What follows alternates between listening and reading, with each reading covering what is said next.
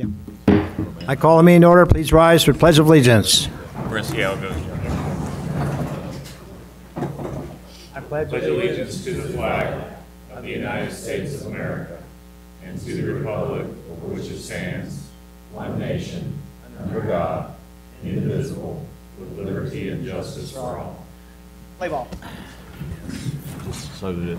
And tonight, our invocation will be given by Pastor Jim Littleton from the Holly Springs United Methodist Church, and he may tell us a little bit about what's going on over there. A lot of construction people. And welcome back. Hey, thanks for the opportunity to be here, Mayor. Thank you, Council. Yeah, we're in the process of restoring our 100-year-old sanctuary and adding a new narthex to the church. And so far, as the Mayor indicated, it's going really well.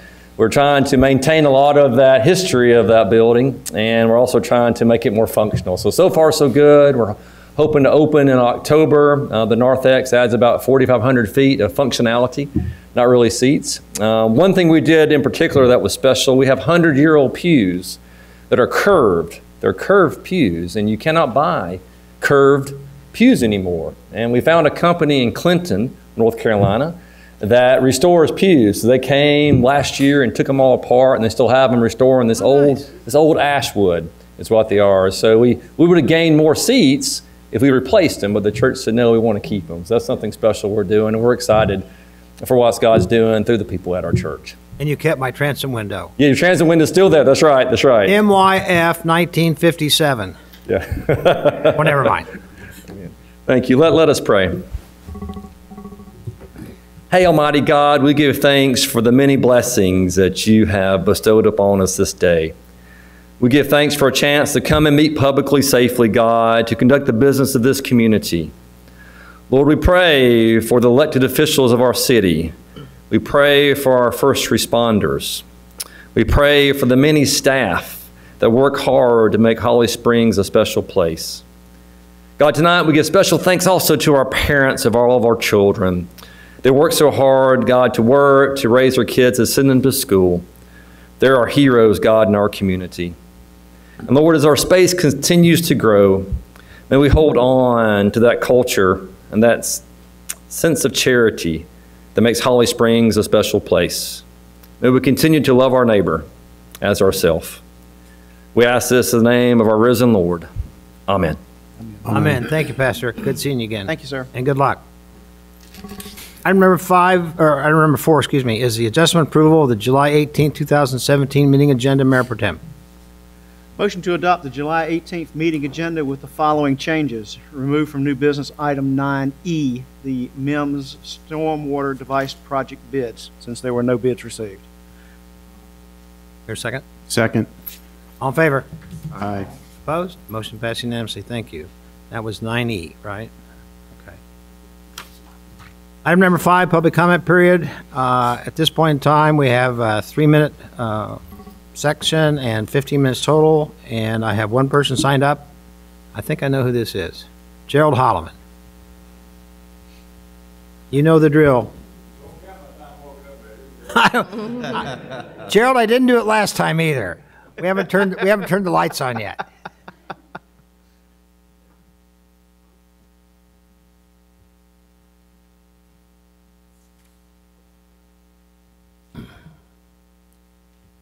I think I must have been asleep, but I got a problem. Uh-oh.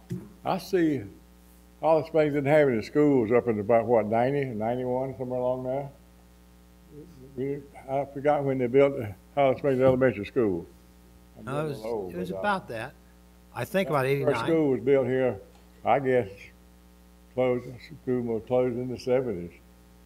And now I noticed that we got a lot of schools going on here, and we're shipping kids in here from Raleigh and shipping kids that live here to Apex Friendship. Now, what's going on with that?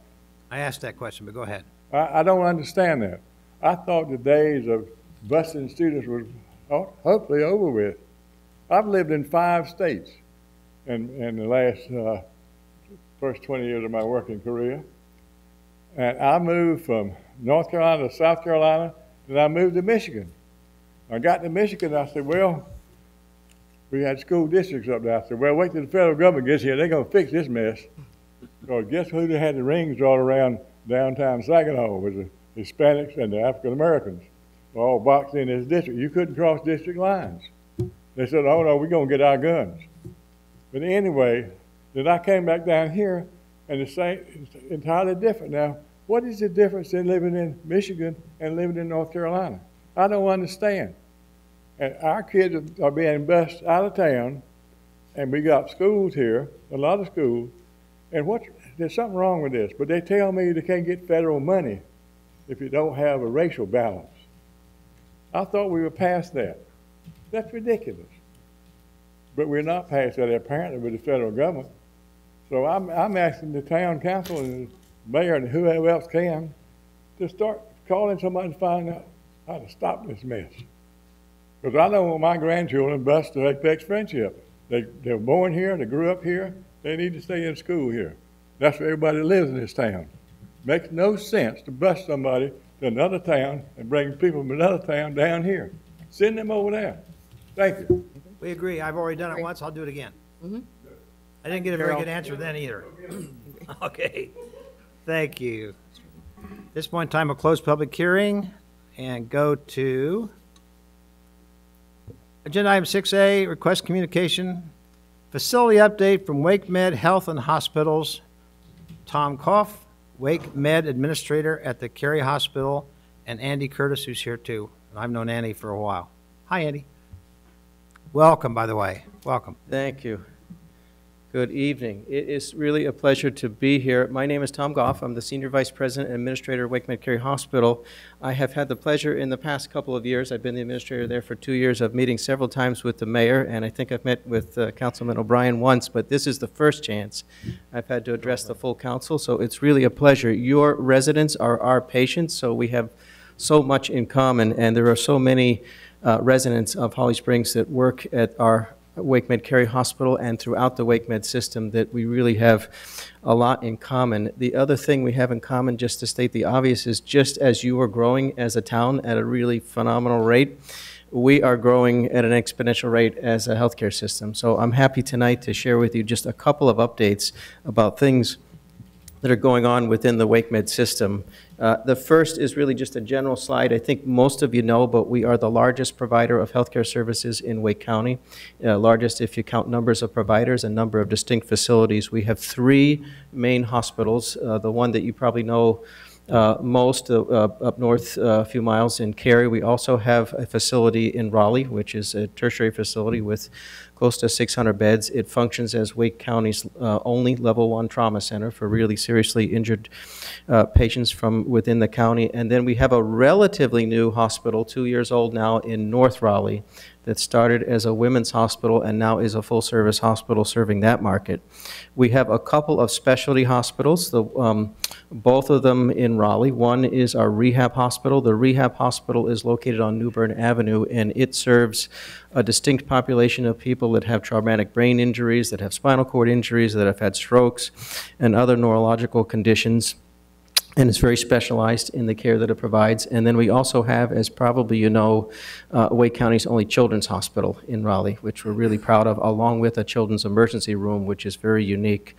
And not many exist actually throughout the country other than in really large metropolitan areas. So we're excited about the unique expertise that that facility has as well. And then we also have a series of what we call health plexes. There are 4 in total. Apex, Briar Creek, Garner are our largest, and they serve basically as sort of freestanding emergency rooms and urgent care centers, and they're generally co-located with a bunch of doctors' offices in those communities. And the thought there being to continue as Wake County grows with all of its towns and cities to bring healthcare as close as we can to the residents, to cut down drive times and make healthcare convenient. And then finally, we have a large medical staff on each of our 3 major campuses, but we have over 50 different physician offices throughout Wake County, multi-specialty primary care and specialists and surgeons.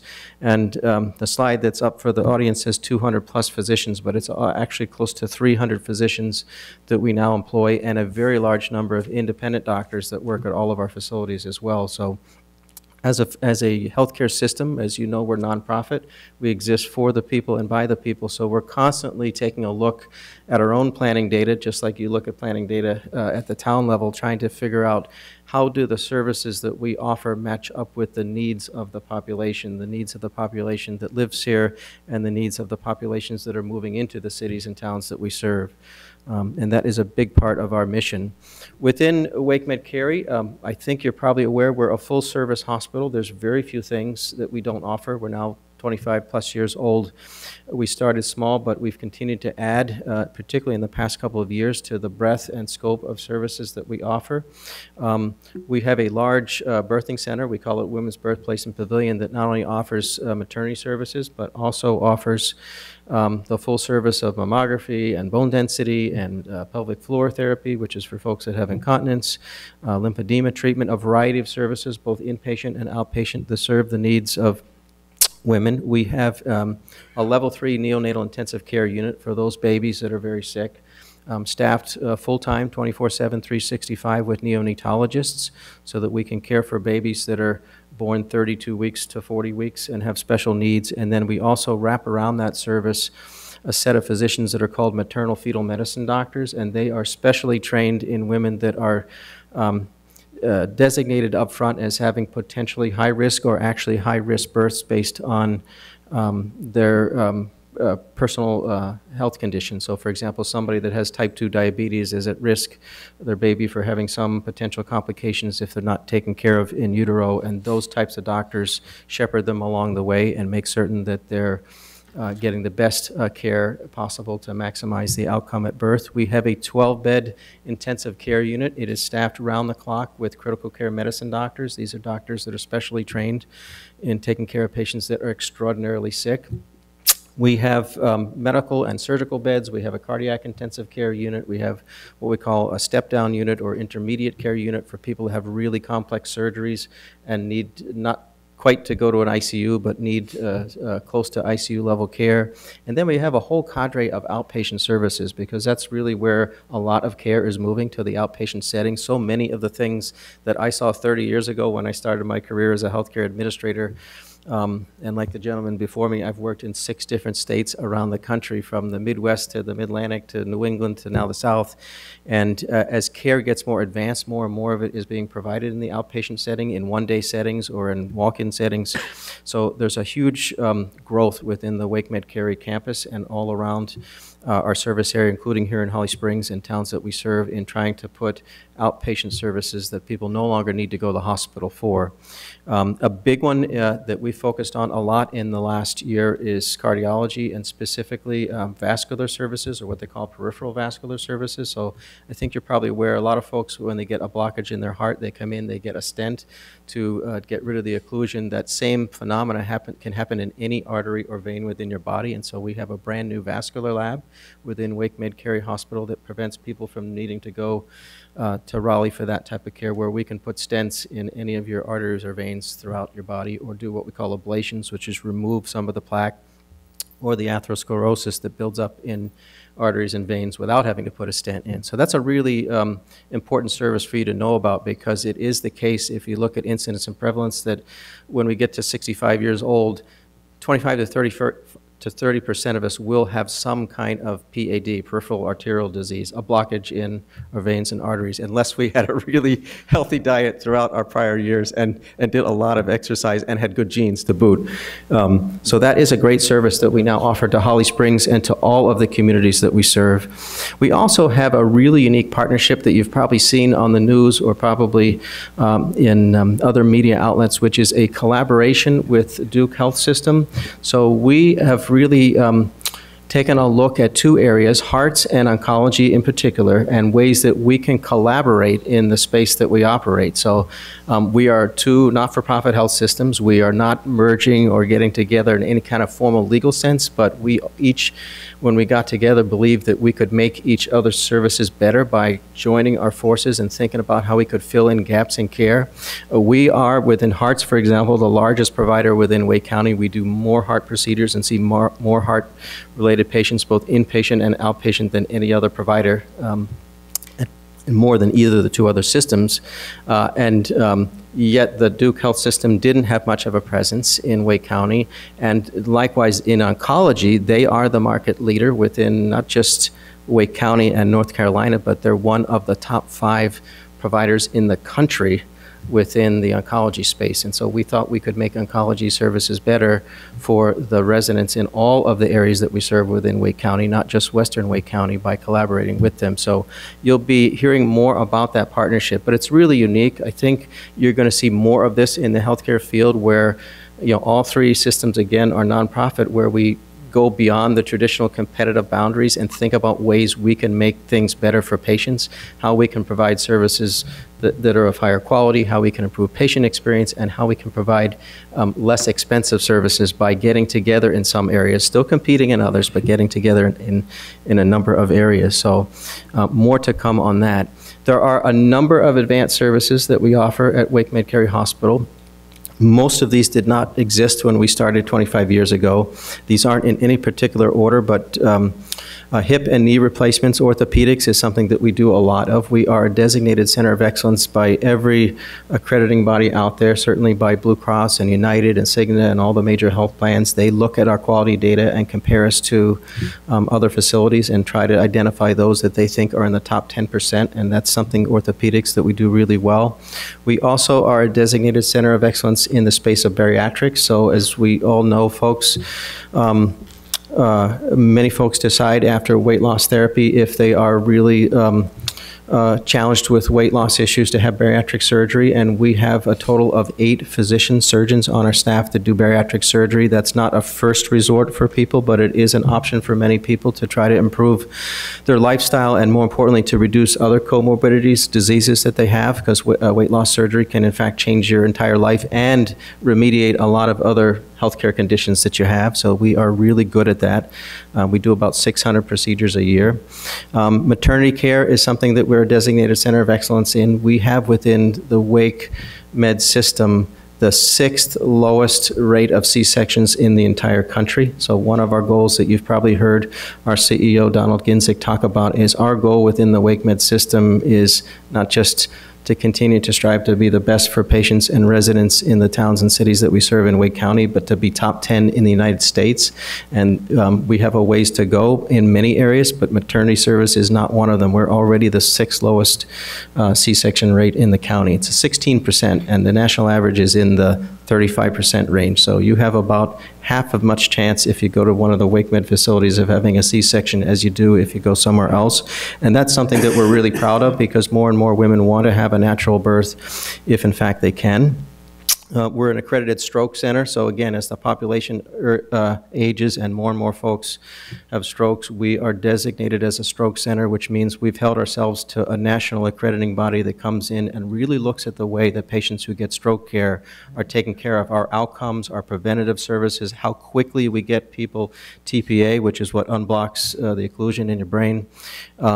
Everything from what happens in the field when EMS picks you up at your house or your workplace or wherever you may be having a stroke and brings you to the hospital, to everything that happens when you leave the hospital. So we're really proud of stroke care. Chest pain is another area. So many folks have chest pain. Some of them are having a heart attack, some of them not. We're a designated center of excellence in trying to quickly make that determination and get people to the right point of care.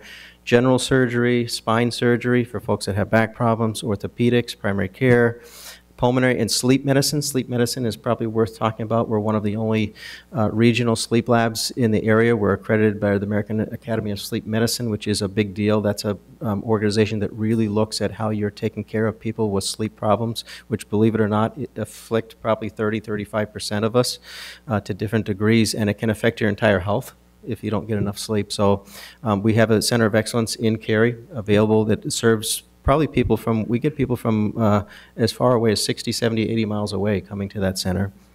Thoracic surgery is something that's brand new at Wake Med-Cary. It didn't exist even 3 months ago. It exists today with a thoracic surgeon. So people who have lung nodules or have cancer of the lung, they were smokers all their life, or maybe not smokers, but they just got lung cancer. You can, in fact, get lung cancer without being a smoker. Now have a resource locally, and again, we're trying to provide really high quality care as close to people's homes as we possibly can. Urology, vascular surgery is again a relatively new service within the Wake Med Cary system. Endocrinology for folks that have diabetes or other metabolic conditions. The whole suite of cardiology services, folks that need pacemakers, folks that need defibrillators, folks that have arrhythmias that don't need devices, and folks that have arteries and veins that need to be unblocked. All of that we offer at Wake Med Cary. And then gastroenterology, we have a whole set of new services this year that didn't exist at any time in the past for a variety of conditions that afflict our stomachs, our intestines, our pancreas, our liver, etc., and some specialized doctors that didn't exist to take care of those. So this is my really long-winded way of saying that we have a lot of new services, and like I said, just as you're growing, so are we trying to bring services close to people's homes. I won't bore you with details, but we invite some 30 different accrediting organizations into Wake Med Cary. So we may think we're good, but that doesn't really matter. What matters is trying to bring independent national people who are experts in all the different disease etiologies into Wake Med to sort of validate, are we doing what we should with different patient populations, and how can we do a better job? And a big part of what they do when they come in, usually for a week at a time, is to share best practices from around the country so that we're learning here in North Carolina and in Wake County and in Western Wake about the best practices that are going on the West Coast, on the East Coast, in other parts of the South, in New England, etc. Nursing excellence, we're one of only a few systems in the area that are magnet designation for nurses. So what that means is all of the nurses at Wake Med system, regardless of where they work, have committed to certifications and degrees that are advanced, and so they have extra training beyond that which the traditional nursing staff have. I talked about stroke and cardiac care and bariatric imaging. We do a lot of imaging. We are designated Center of Excellence for just about every type of imaging or x-ray study that you could possibly have. That makes a big difference because the two main venues through which people get diagnosed are through various types of x-rays, images, and through lab tests. So those are really important modalities to be good at. And then the last thing as I opened is we have roughly 1,200 people, just shy of 1,200 people at Wake Med Cary, and yet we have over 100 people at Wake Med Cary who live in the town of Holly Springs, and we have close to 270 within our system who work at different Wake Med facilities. So we're not only proud of the fact that we are constantly looking out for the healthcare needs of the people who live in Holly Springs, but we're proud of the fact that so many of your residents have taken up employment in our facility and are helping to provide care not just to the residents of Holly Springs, but to the rest of the folks in Western Wake County. And the last statistic I had on the slide was we've treated, it says, almost 5,400 patients in our emergency room, specifically from Holly Springs, just in the last year. And that's a lot. We see about 45,000 visits to our emergency room. That's not including all the outlying urgent cares, but just in the Cary facility emergency room. And a very large portion of them are folks from Holly Springs. So we're happy that that you all have trusted us for your care for so many years. We're going to continue to strive to work with all the different facets of the town to think about how we can keep people in Holly Springs and other parts of our service area healthy. We're working with the town Parks and Recreation Department to bring a new program to children in Holly Springs called the Energize program. It's a weight management program to keep kids fit and in the right body mass index so that they get less health problems as they get older and into their adult years. And it's those types of preventative services that are really the future. The hospital is a place you hope you don't want to wind up, but if you do, we're ready for you. But the real focus of our continued efforts, both here in your town and in other towns, is really outreach to keep people healthy through their primary care doctor and through creative programs with other town and city departments. So I am happy to answer questions if you have them about Wake Med Cary or just the Wake Med system in general. Any questions? You covered it pretty thoroughly, I think. All right. Actually, you have a lot of services in a number of locations, which I think is fantastic, especially so close to us. However, if I'm in the ER or one of these having a procedure done, when you hear the tech or the nurse say, the doctor will be right in, to me that means 30 to 60 minutes. What's being done at Wake Med to limit or reduce wait times? Yeah, a lot. We have a whole set of systems that we have adopted a system that the Toyota manufacturing folks have developed that is looking at lean process management and how we can move the flow of patients along faster and eliminate waste, inefficiencies in time and other things. The average time at WakeMed Cary for a patient from the, we call it door to doc, from the time you walk in the emergency room to when you see a doctor is 32 minutes. We'd like to do a lot better than that. I think what you're going to see going forward is more and more emergency rooms are going to eliminate the traditional triage function where you come to the waiting room, you see the nurse from triage, you go back into the waiting room and you sit, and then you go into a bay when you get called. That triage function can really occur, if you think about it, that's like an extra step in the bay when you get to the back, right? So that's really our goal. And I think I am extraordinarily sensitive as the head of WakeMed Cary, and I can tell you the rest of our practitioners are, to the fact that the co-pays and the co-insurance amounts for people, myself included, when you go to the emergency room, right, it used to be like 10, 15, 25 bucks, I'm dating myself, and now it's like 75, 100, we see people with $200, $250 co-pays. It's a big deal to go to the emergency room. So you not only want really expert care, but you want the very best service that you can get, and a big part of that is wait times. You know, I think increasingly you'll see that the old way of waiting 4, 5, 6 hours from the time you walk in the door to the time that you leave is going to become the thing of the past. And I can tell you that every system is working on trying to improve that. And what you know already is the fact that we're really blessed in Western Wake County and in Wake County in general with 3 big systems, all of them, you know, that's a good thing. It's choices for consumers, and it's forces everybody to up their game and to think about how do we improve quality, how do we improve service, wait times just being one dimension, and how do we provide the least expensive care at a high quality. And that's a good thing for all of us. So Hope they never have to take advantage of your improvements. Anything else? Well, I'm a former employee of WakeMed Cary. I worked in the ER there for 10 years Super. as a patient rep. And back then, it was the place to go. And, I mean, Apex was built towards the end of my time there. And so that's where everybody went. It was closest. And now that there's more competition coming, you have a lot of new services and things like that. So what is WakeMed going to do to, I mean, people are still going to go there because of the loyalty. So what is WakeMed going to do to keep these patients and to keep people, you know, coming back and choosing WakeMed for their health care? I think it's twofold. I think part of it is developing a relationship with people to keep them healthy. So hopefully we're getting more and more away as an industry, and certainly I think all the facilities in Wake County, this is a huge focus of WakeMed's, is not providing episodic care, waiting till you come in and you're sick, but trying to keep you healthy in your home environment or in your town or city.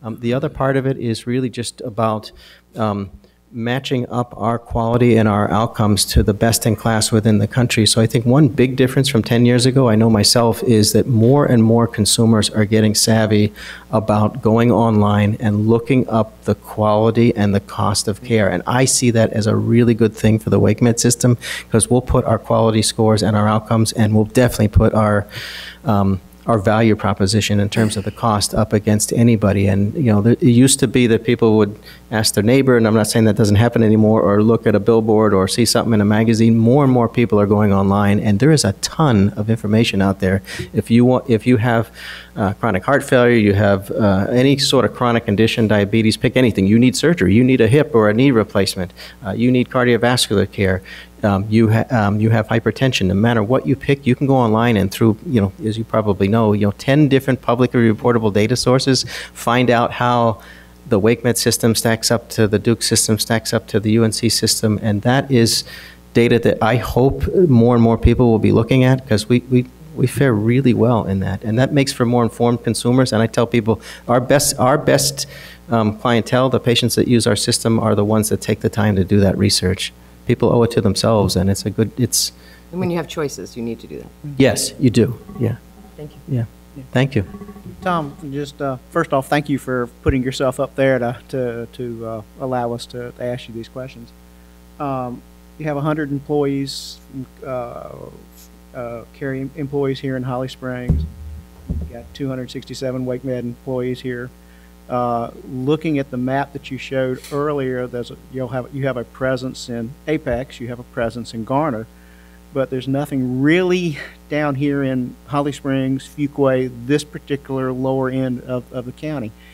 Are there any plans to expand your presence here in this particular area? Because we are a very growing, vibrant section of the county, and wait times include time it takes for me to get from my home to your facility. Yes, about 20 minutes, right? Yeah, so. Give or take. Yeah, right.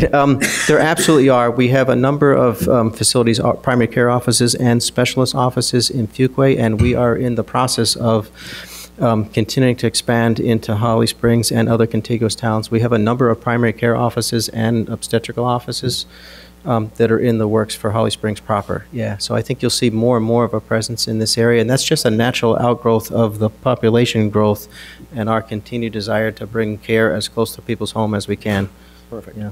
Yeah. Okay. And sometimes that 20-minute drive can be 30 or 40. I know that myself. Absolutely, absolutely. Thank Yeah. you. You're welcome. That's it? Yep. Thank you much. Thanks, Tom. Thank you, Tom. sir. Thank you.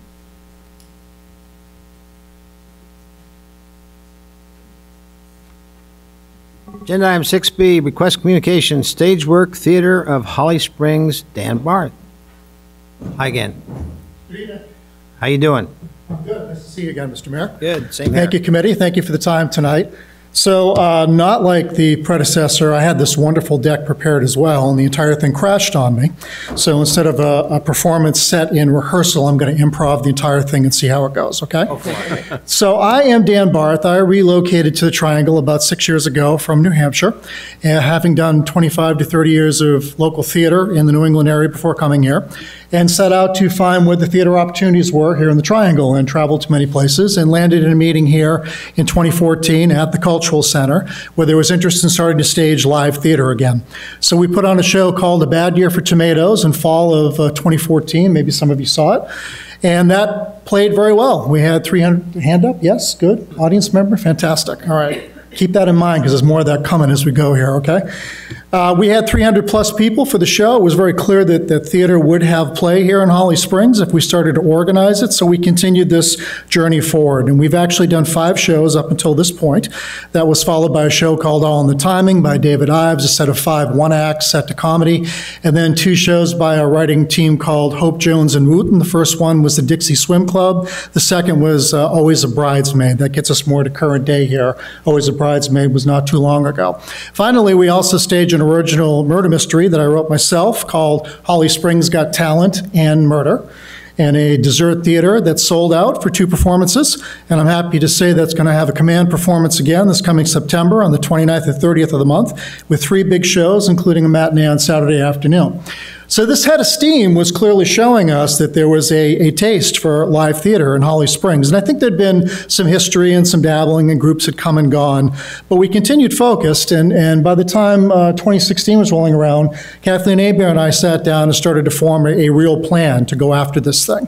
So that was the birth of this newly formed Stageworks Theater of Holly Springs, which we started to organize at that point and start to plan our first full season, which I am very excited to announce kicks off this September with 4 shows running through next summer. We actually already have some light planning in place for season 2 because we know we're going to kill it season 1. So there'll be all this call for additional follow-up there.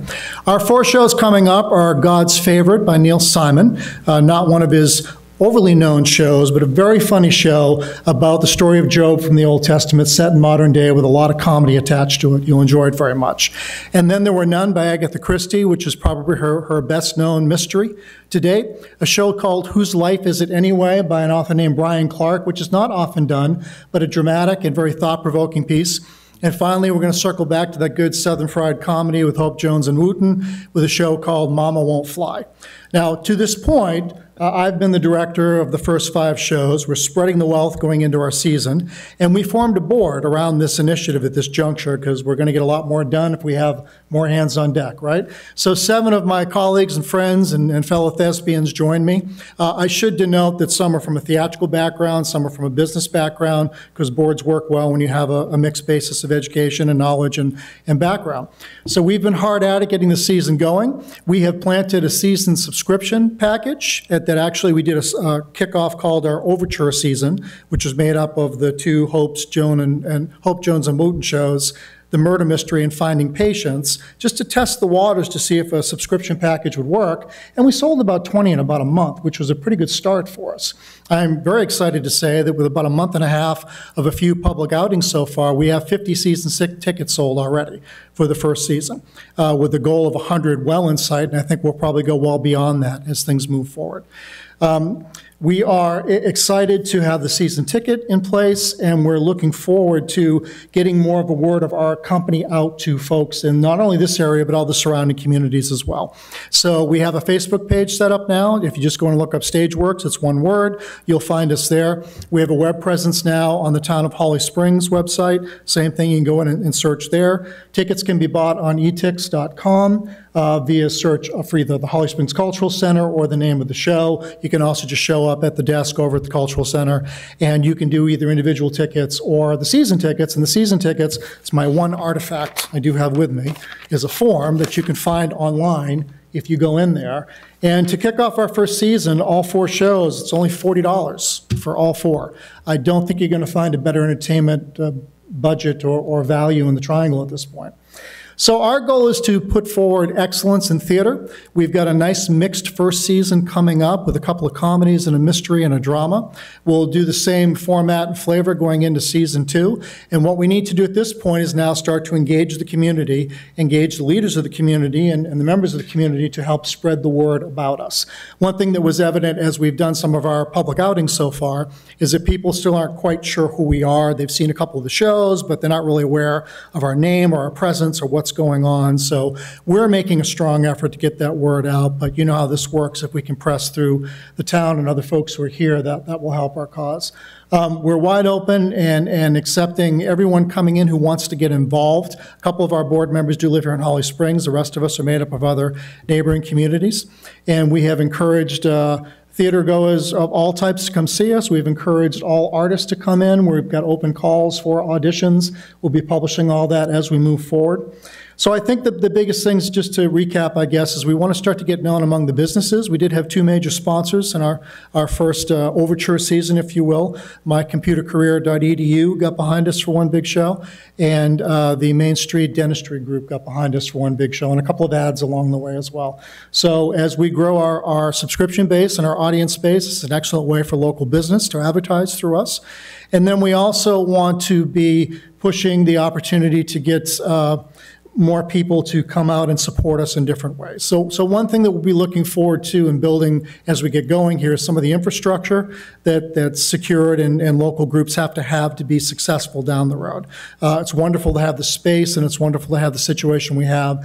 We need to get to storage capabilities at some point. We need to be able to pull in certain amounts of props and materials to build sets. You don't want to have to do everything from scratch every time you do a show. It gets very expensive that way. So as we progress, we'll be looking at those avenues. The board that we formed is trying to be very self-sufficient in pushing our name out, but we are working in partnership at the same time with Kathleen and any entity that's willing to talk with us and work with us to continue to spread this wonderful new local theater coming here to Holly Springs. I think in a nutshell, that was the presentation. For improv, not too bad, huh? Sounded like it to me. Questions? Comments? You winged it well. Great, thank you. So we'll look forward to seeing you all, right? Get a little more enthusiasm, if you would. A little bit? A little more enthusiasm? Yeah, a little more. All right. Well, come see the show. I'm in the next show. I get a lot of enthusiasm. You'll see it all on stage. All right? Thank you. All right, thank Appreciate you. it. Looking forward to it. Thank you. Agenda item 6C, request communication, Holly Springs Chamber of Commerce Communications. Scott Manning, Chamber Director. Hi, Scott. Evening, how are you? Good, how are you? Fantastic. You're looking Good to good. see you all. I want to begin by thanking the council for their renewed support of the Chamber for 2017-2018. We truly could not do it without your support, and we appreciate it, and we think that we are fantastic stewards of the investment you all choose to make in our initiatives. So we thank you for that. Back in the fall of 2015, the Chamber created a sports and leisure task force with the specific intent of bringing sports and leisure tourism to Holly Springs. A outcome from that was the National Club Baseball Association World Series. I saw many of you at the games. It was a fantastic event. I want to thank those people that were part of the local organizing committee, Everyone from Justin Sellers from the Coastal Plain League, Tommy Atkinson with the Salamanders, Teresa Tyler with the Greater Raleigh Sports Alliance, Travis Kelly with Zaxby's, Wayne Holt with 919 Beer, John Dalpy with Rodney Signs, and Lynn Bradley, Adam Huffman, and Danny Lovelace with Holly Springs Parks and Rec. We could not have had a better team to be assembled to bring this tournament to Holly Springs. So Lynn, I know you're here. Adam, thank you guys so much for your support in that. It was a fun week. We had everything from vulture effigies and everything in between. So it was a great week for Holly Springs. Our town bird. Our town bird, right? Yes. Right. I also want to thank the hometown support from a sponsorship perspective. GMA Supply was our presenting sponsor for the tournament. Without their financial support, I think things would have been a little bit different. So I know Sean is here. Thank you very much for GMA's support, as well as Zaxby's and the Mason Jar Tavern were both sponsors of that event, as well as Rodney's Signs for designing the banners. So from a numbers perspective, we had 227 players and coaches travel to Holly Springs from Michigan, Utah, Nevada, Texas, Colorado, Florida, Pennsylvania, and North Carolina. From a spectator attendance, it was 2,773, and the majority of those were outside of Holly Springs and outside of Wake County. Another number is 519. That's the total number of room nights that this tournament brought. Unfortunately, not to Holly Springs. They brought those 519 were taken care of by Cary. So from a wants and needs analysis, I think that supports a need for another hotel in Holly Springs. I just came from a topping off ceremony for a new Homewood Suites in Cary. I would love to attend a topping off celebration for a new hotel in Holly Springs. So I think those numbers support it. I think what you will see from the Coastal Plain League in their All-Star game will support the need for another hotel in Holly Springs. I do want to read a comment from Christian Smith, who's the VP of Baseball Operations. The Greater Raleigh Sports Alliance, of course, sends a survey out to the groups and asks them to rate everything from the airport to the facility. And this is what he had to say about North Main Athletic Complex. He said, "It's the best facility we have ever used for any of our national championships. We felt honored to be able to have our signature event in such an amazing facility. Parents, teams, and staff alike were blown away by how awesome it was. We are under contract for 2018, but hope to make Holly Springs and North Main Athletic Complex a permanent home for the D1 World Series. It is truly a gem, and we feel honored to be able to use it." So straight from Christian Smith. We certainly look forward to 2018 and hope that we can find a way to make a long-term agreement work. On the same tourism perspective, I've actually been asked to serve on the steering committee for the Greater Raleigh Convention and Visitors Bureau as they formulate the 10-year strategic plan for tourism in Wake County. So it's going to be a 13-month process, and I look forward to representing Holly Springs in that endeavor. There's going to be about 15 of us, local leaders from all across Wake County. So it should be a fun 13-month process, hopefully. Moving along, a great collaboration that we have with the town is Center Street Market. That's been going on since May. It's been amazing to see the growth that we've experienced, not only from interested vendors, but also people coming to the market. This year we had 57 applicants, some for individual months, some seasonal. From a social media perspective, we have 451 Facebook likes for the Center Street Market page, 457 followers, and the post from this week, so getting everyone to come to Center Street Market and the Farmers Market, reached almost 3,400 people. So the word is spreading. We have a wait list for all months. We have a 5-star review status, and I just want to read one comment from one of our vendors. "I had a blast at Center Street Market this past Saturday. I had my highest sales day ever. The Holly Springs market community seemed to connect with and appreciate my handmade craft goods, and I was able to get my business cards in many, many hands. I'm eager to come back in October if you can find me a spot." So interesting and fun collaboration that we're doing with the town to really have an impact on small business in Holly Springs. So we love that collaboration. On the note of collaboration, we are working with the Apex and Fuquay Varina Chambers of Commerce to host the first ever Southwest Wake Community Festival. It's going to be on September 9th. It's a Saturday, and it's going to be at Hope Community Church. That is sponsored by UNC Rex Healthcare. And just as an aside, I know the WakeMed folks have left, but when they talk about collaboration between WakeMed, UNC, Rex Hospital, and Duke, I mean, it is evident all across the board. When I interact outside of Holly Springs, they are fantastic to work with. In this instance, UNC Rex Healthcare is going to help sponsor that initiative. It's both a community family festival as well as being able to highlight local businesses. So we're more than 50% sold out from a business standpoint, and we'll have food trucks and a little kids area. So more to come on that. Additionally, the chamber is in the process of finalizing our chamber foundation. So we're forming a 501c3. We have all of our paperwork into the IRS, and we're just waiting on their determination letter, which should come shortly. To celebrate the Chamber Foundation, October 13th through 16th is going to be Fall Foundation Weekend.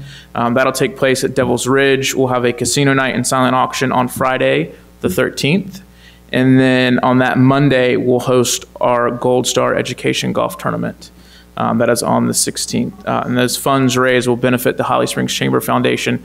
We formed the foundation because we realized that there are certain initiatives within the chamber that really should be underneath the umbrella of a charitable foundation, specifically our educational and our workforce development initiatives. So we look forward to transitioning some of the current programming that falls underneath the chamber umbrella over to the foundation umbrella and really expanding our impact on the Holly Springs community from an education and workforce development perspective. Finally, on your agenda for this evening is an ordinance 17-07. The chamber urges the council to adopt that ordinance.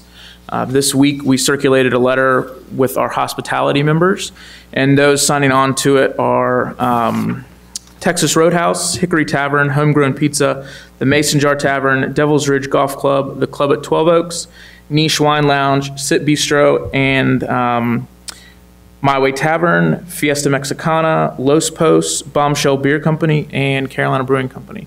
So I sent that all to your inboxes this morning. I know you all received it, so we look forward to that. And I do have some perspective on that from Jonathan Pierce at the Mason Jar Tavern. He says, with the passage of Ordinance 17-01, if we alter our hours on Sunday, that stretches the average day for our cooks and servers.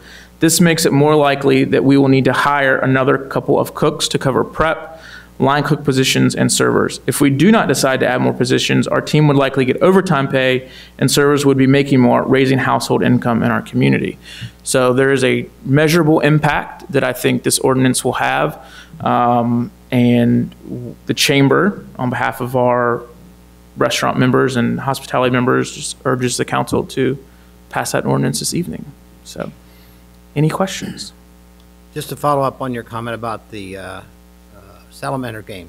Yes, sir. Stadium. During the Ting Park. Well, Ting Park now, yes, of course. Excuse me. During the All-Star game, which we had here, one of the teams that came in had 4 or 5 members from the Savannah Bananas, my favorite team. I love that name. And they were all dressed in yellow, so I went down and talked to them and said, what do you think of the stadium? What do you think of this? What do you think of that? One of the best they've ever seen. I said, how is the hospitality between all the people around here with you guys? Terrific. So I felt very good that a team from Savannah came all the way up here, really enjoyed their visit to Holly Springs. And I think that's a commendation to everybody who had anything to do with it. So, Totally. I agree. And I'm looking forward to more of these events that, thanks to your committee, I think Sure. it's certainly a testament to your hard work, and then also the fact that the North Main Athletic Complex, Ting Park, was the right decision that this council Right. made to build that. I Agreed. believe it. Anything else for Scott? I do agree on the hotel. I think it's, It would be- we're getting to that point now, Yes. so. There's been some discussion, but that's. I'm sure. Yeah. Great. And the championship game was phenomenal. The crowd, ECU fans, it was awesome. They are a fantastic team from a fan support perspective. Yeah. So I think without ECU being in that tournament, I don't think we would have had the same amount of the turnout. But I don't know, and I don't care because it was great. So At the end, it was fantastic. Their coach was like 6'7" and giving Sean Mayevsky a hug. I mean, that was Right. It was. You have to understand that with club baseball, I mean, these kids are truly playing the game for the passion and the love of the game. Yeah. They're not playing after college. So to play in a facility like North Main Athletic Complex is the culmination and the pinnacle of their baseball career. And for us to be able to play a small part in that in their lives is fantastic. Yeah. So. And I was told that for all those ECU games, there was not a drop of beer left at the end of the night. You know, you ran out of beer and you ran out of food. So luckily, there's plenty of that in Holly Springs. So we weren't for that for long. But they're good problems to have. They can be fixed. That's right. It's like the mayor says. I'd rather have the problems that no food and beer. I mean, growth has than no growth. You were has. right the first time. Right. Right. Thank you, Scott. Great. Looking forward to the future endeavors. Thank you. Good working with you and the chamber. Agenda item 7A, public hearing, annexation A17014034, Berman Edge Road property, and it's Gina Clapp. Good evening. Good evening. We have a voluntary annexation petition this evening for public hearing, and it is for just under 16 acres on Berman Edge Road, and you're wondering where is Berman Edge Road. You have Avent Ferry Road is down here. This is the Morgan Park subdivision here, and the logging road and the fire station is just off the screen. It is tucked in back here. Several months ago, we did a rezoning to rezone this property to R10 CU, and this evening there's a subdivision being requested for this property. So in connection with that subdivision request, they're requesting voluntary annexation to receive access to town utilities, and it is contiguous to our town limits and meets all statutory requirements for annexation. I hear a bell, or is it just me? I'm a little worried. No problem. Any questions of Gina at this point? None? Nope. Good. All right, Gina, thank you. It is a public hearing. At this point in time, I'll open the public hearing. And I want to say, Christy, I want to say your last name right, so you may have to help me. Christy Mercies? Well, that's close. Please come forward, state your name and your address, please. And you have up to 3 minutes, please. Up here, yes, please. Thank you. You got it. Okay, thank you much. Christy Macias, 204 Utley Bluffs Drive, Holly Springs. I live in Morgan Park. I am a brand new resident to Holly Springs as of a few months ago. So first off, I want to thank you guys so much for allowing myself to speak, as well as my wonderful row of folks over there that also come from Morgan Park. So I was speaking for all of us. We know your agenda's tight. We get it. So high level, and if we can can we throw that map back up for a second? I want to do that if I can, because while I don't have Sorry. Well, I don't have a PowerPoint. I do think it's important to highlight a few things. And I think the biggest reason why we are here tonight is one, thank you so much, is one, if we can say a thank you in one sense, and another is going to be in a nice way information, and another is going to be an ask. So I warn you all now that there is an agenda in my head. All right, so first thing first. So if you look at where this property is, if I can kind of come over here a little bit, you're going to kind of see that I live right here. So you're going to say, oh, Christy has something here she wants to talk to us about, because her property comes right next to this new subdivision. That's correct, and that's a fact. I knew that when I bought my house 4 months ago, so I'm not here to talk to you about the zoning or anything to complain about that. Just want to make sure that's very clear. What I do want to talk to you about are a few of the things. One, since we have moved in, myself and my fellow neighbors, who again, Morgan Park is a brand new subdivision. So we very much thank you for that subdivision, that we are now the proud residents of Holly Springs, and we're thrilled to be here. One thing, though, we have faced since we moved in is where, if I can use the mouse again, if you see over here where this subdivision goes, over here approximately is a water treatment plant. While I'm not going to read to you the exact language in the Housing Association guidelines for this new subdivision, I do want to make a comment that the one thing that was clear, the only negative, if I can say, outside of some traffic, which, you know, it is what it is with growth, right, is going to be there was a little bit of a foul odor coming out of that water treatment plant. That was, I never got that those couple times I went by that house, but I was very fortunate once I signed the papers that it kind of hit me in the face a few different times. But I will say, I know that you've heard about this, this in the past. This is not new information. I also want to say you've been so kind to work with some options now to try to improve that smell for those of us that live in Morgan Park and the surrounding areas. But again, I do want to highlight that for, you know, if you are going to go through with this long term, think about those residents and these property owners that you're bringing, because again, the whole point of your town and why this makes it so wonderful is your residents. We are the backbone of your town, clear cut. So first comment I want to bring up is about the water treatment plant. Second one is construction. So again, I pointed out, we live in a brand new subdivision. We are actually still going through phases of our own. To this day, we have some construction trucks, vehicles, whatever you want to call it, such, going through our current neighborhood. And while we understand that may happen, I do hope we can talk about, if you're going to come from a certain way here with this division, where are you entering? Where are you exiting? You know, Berman Edge, for example, is a private road, is my understanding. So you would be entering through Morgan Park to reach this area. If that's the case, which entrance, which exit, et cetera, can we give some thought and counsel to that, where there's a neighborhood there of many more homes than I even know the number, and a lot of small children. So this is just a consideration for you. The third one is my ask, and I'm going to leave you with the ask so it sticks with you. That's the buffer. I will tell you, I am 5'7", in heels I'm 5'9". I'm telling you that for a reason. Someone is requesting a 5-foot buffer from my house here on this side to the new subdivision. Someone is requesting a 20-foot buffer. See how there's more land here? 20-foot buffer from over there. Look at my height. 5 feet's about here. That's not a whole bunch of land, okay? All I'm asking is, if we're looking on 20 feet on one side and 5 on another, that seems to be a little inequitable last time I checked. The folks that are selling this property happen to live on Berman Edge. I'll leave it at that. My point to all of you is, can we look for some distribution here to say that if we are one subdivision, we are happy to have neighbors on the other side of us? What can we do to make things equitable, understanding that you're not looking to maximize a 20-foot buffer on both sides? That takes away from your land, takes away from your money. Understood. What can we do, though, to try to make things good for the folks of Morgan Park who have just moved into Holly Springs? And that's where I'll leave you. Got it. Thank you, Chrissy. Thank you so much. Oh, and I'm not here for the alcohol annex or the alcohol thing earlier, but that sounds great. There's my feedback. All right, Thank you. Thank you. All good points. Thank you. At this point in time, no one else has signed up for the public hearing, so at this point in time, we'll close it. Any further discussion or questions of Gina? Seeing none, we have one motion. Make the motion to adopt annexation ordinance A-1701, annexing 15.985 acres, more or less, owned by Don S. and Miranda W. Sutton, into the corporate limits of the town of Holly Springs. Second. Motion been made and seconded. All in favor? Aye. Opposed? Motion passed unanimously. Thank you. Thank you, Gina.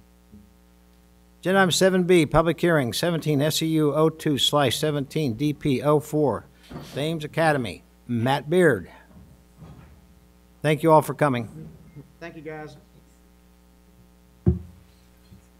Hang on just a second, Matt.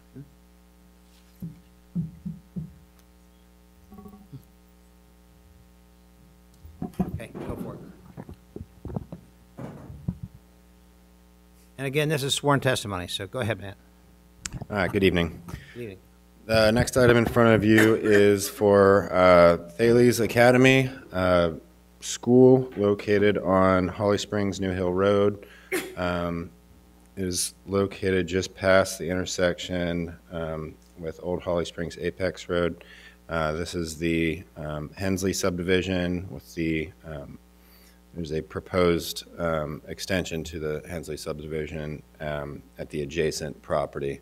We can kind of discuss that as part of the site plan review. The property is zoned R10, so they would be required to get a special exception use in order to establish a school on that residential property. So the future land use plan shows the property as residential, just outside of a regional center. And the residential designation does support limited commercial and institutional uses, just as the residential zoning does. So here we see the zoning map. The property is R10.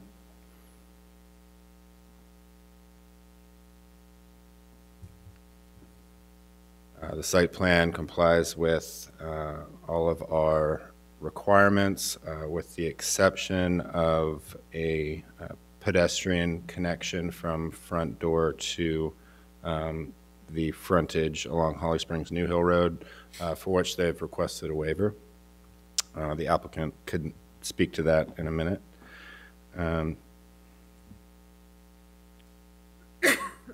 Landscaping has been provided to meet all of our requirements. An alternate landscaping request has been made to essentially move their north buffer from the north property line. This is all wooded up here, to basically just bring their buffer down to the edge of the woods and retain all the woods that are up there. Property is adjacent to residential below this line.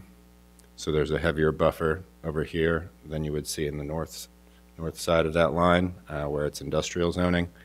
And then to the west is the Hensley subdivision I was talking about. This would be a connection made to that subdivision where they've shown on their site plans. The street trees chosen for this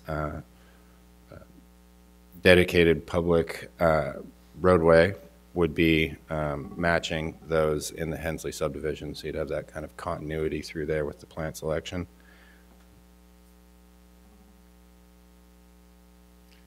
So you see the school in the center of the site. This is their turf play area just to the north. Elevations meet all of our architecture and design requirements. With the exception of the height exceeding our 35-foot maximum, exceeding it by 4 inches, and they've requested a variance for that to change the requirement to 35 feet and 5 inches. I guess give themselves a little wiggle room. And that is seen at this point, so.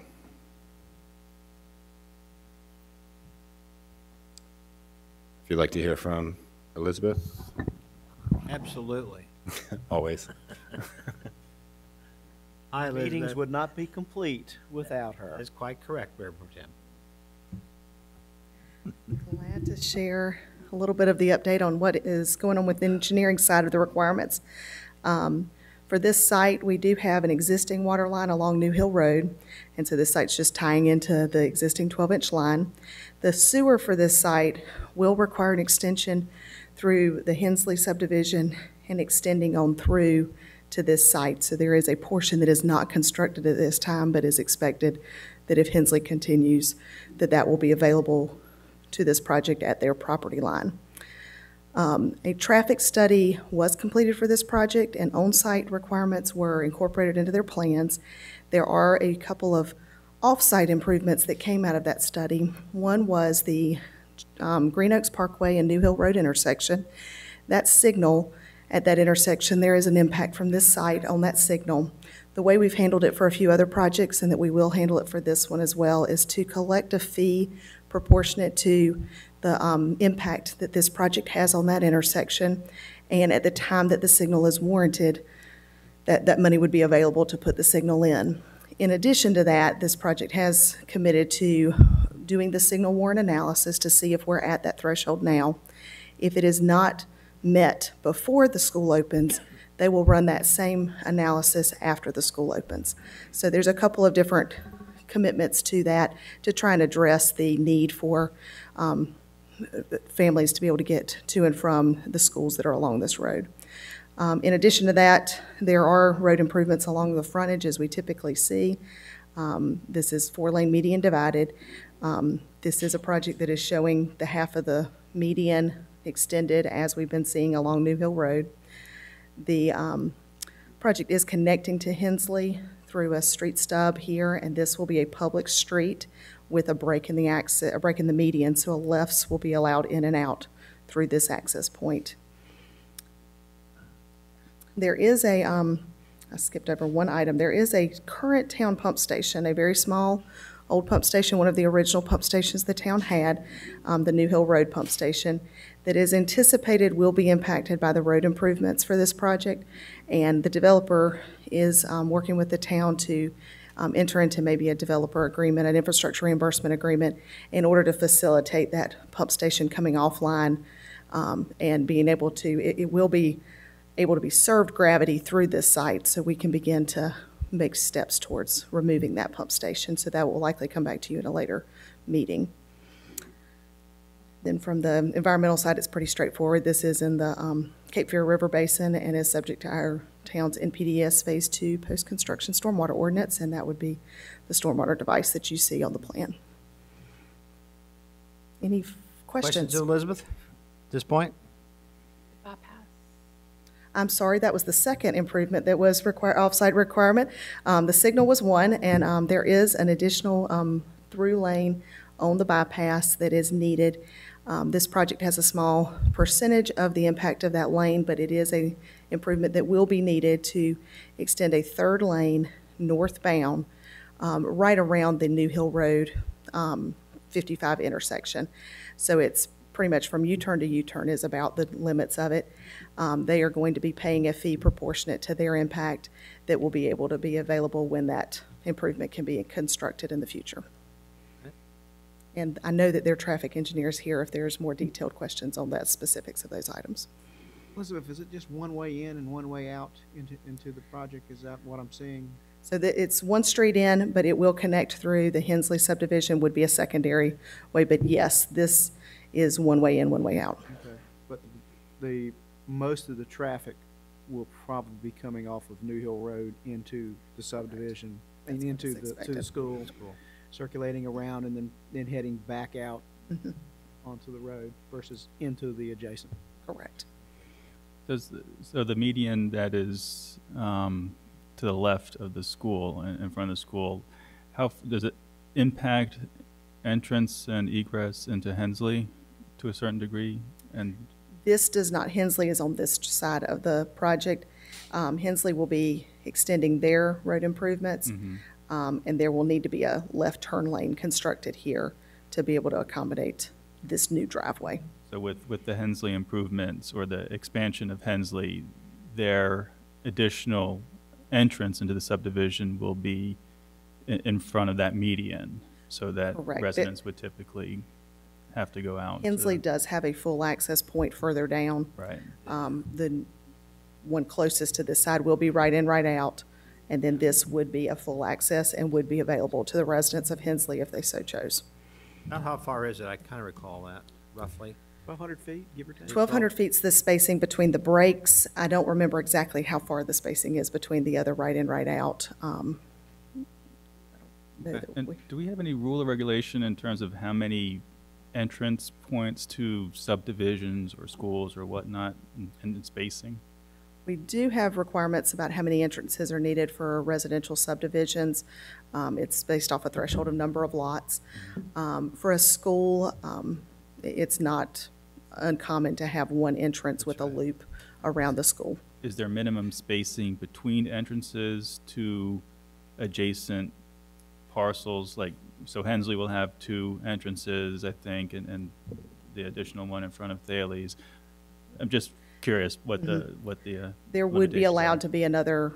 I assume you're asking this direction back towards the intersection with Old Holly Springs Apex Road, or is that just in general, either direction? General flow of traffic if we're having a lot of exit points and possible entrance points. So anything that's within that 1,200 feet of that access point that's the full would be right in, right out. There is a spacing that you like to see. It's several hundred feet away from a driveway that another intersection would be. There's a difference between streets and driveways, the spacing that's needed. This is a street. Driveways for individual projects. We try and encourage shared drives and interconnectivity when we can to minimize how many of those curb cuts there are. Will the school be responsible for the lighting across that street there, the main street there? They are responsible for their road improvements along their entire frontage, which includes the 2 lanes on the north side, plus a turn lane to turn into their site, the curb and gutter, sidewalk, and right-of-way dedication. No, what I'm talking about is the road going in? This road, yes, they are responsible for that road as well. Would this impact the speed limit in that area, either during school hours or otherwise? I don't know if a private school would affect school zone type hours. I know that we have that for Oakview further down. The applicant may be able to speak to that. I'm not familiar myself with that. We can track it down. I think it does, but I don't want to speak for that. Do you know, Kendra? The ones I've seen have. But, For charter. I don't know for full. yeah, I know. Yeah. Okay. Applicant, probably. All right. You want to bring the applicant up at this point? Or is there some more questions for Elizabeth? I had one more thing that. Not Sure. sure, Elizabeth, I wanted to get to some planning board discussions. Oh, yeah, we will. So that's, yeah. So the only other thing that I failed to mention before was the waiver request for second-story glazing. The requirement is to provide 15%. On their plans, they've provided 14.7. They have exceeded the requirement on the lower level, and that is what that waiver is about, is for the second floor. What about the planning board? It looked like they had quite extensive discussions as it related to some concerns. Pedestrian. The pedestrian access? Yes. Yeah. Enlighten us. What were their discussions centered on? Were they concerned that there needed to be that the lack of it was a problem? Yeah, I mean, we would request that, well, the ordinance requests that a safe, passage sidewalk be connected from the front door of the building to each street frontage.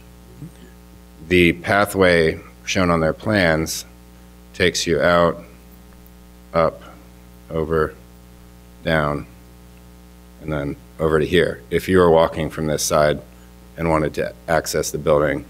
Those people are just going to cut across. Yeah. I mean, be real. There was discussion, Matt, I think, about having a shortcut a bit on the, just as you're around that curve to head up. Did anything come of that? No, I mean, it was never included in any motion for them to make changes. They did not volunteer to make changes. So after discussion, the planning board voted 8-0-1 on both issues. Am I correct? Correct. Okay. Just curious. Anything else from Matt at this point? No. Bring the applicant up? Yes? Yes, please. Would the applicant come up, please, introduce yourself, and we got some questions for you. You also were handed out, I think, a brochure, am I correct? Yes, sir. Mr. Mayor and council members, my name is Beth Trejos. I'm an attorney with Smith Moore Leatherwood, and I'm here tonight on behalf of Thales Academy to request your support for the Thales project here in Holly Springs.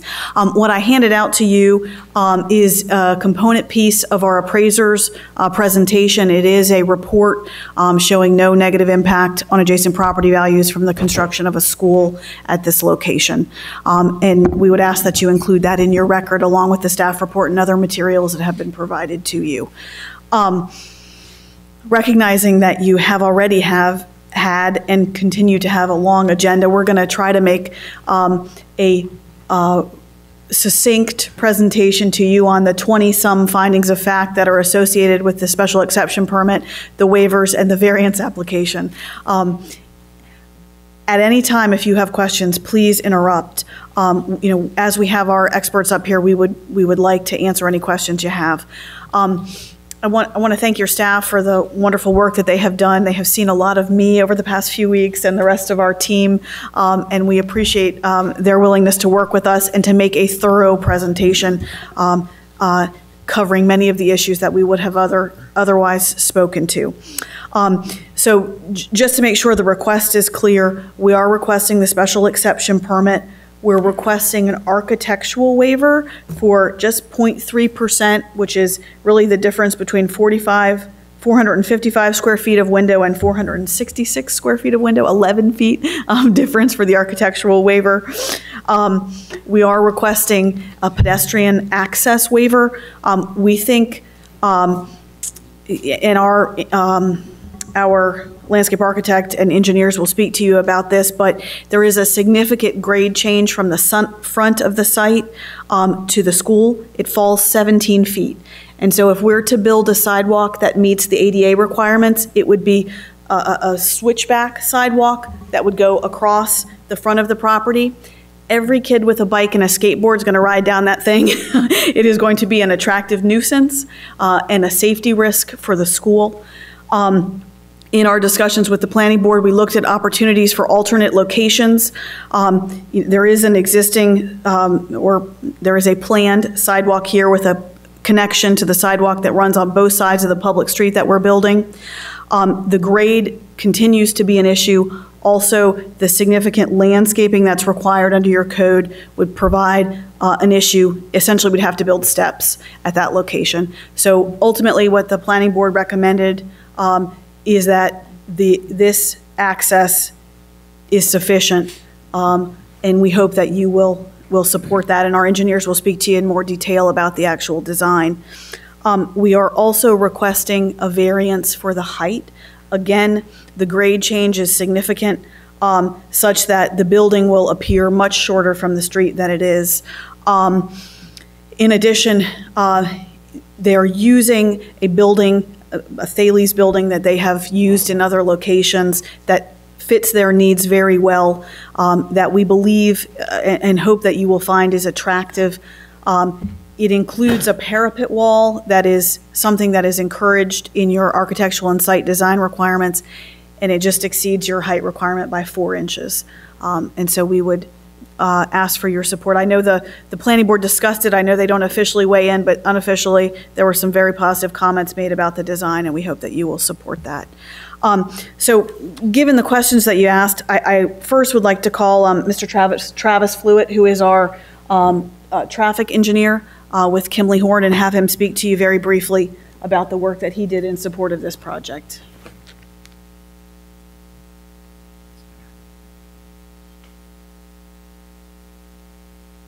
Again, please repeat your name and address, please, Travis. Travis Flewitt with Kimley Horn and Associates, 421 Fayetteville Street in Raleigh. I am a registered professional engineer in the state of North Carolina with over 13 years of experience, and I performed the traffic impact analysis for this site.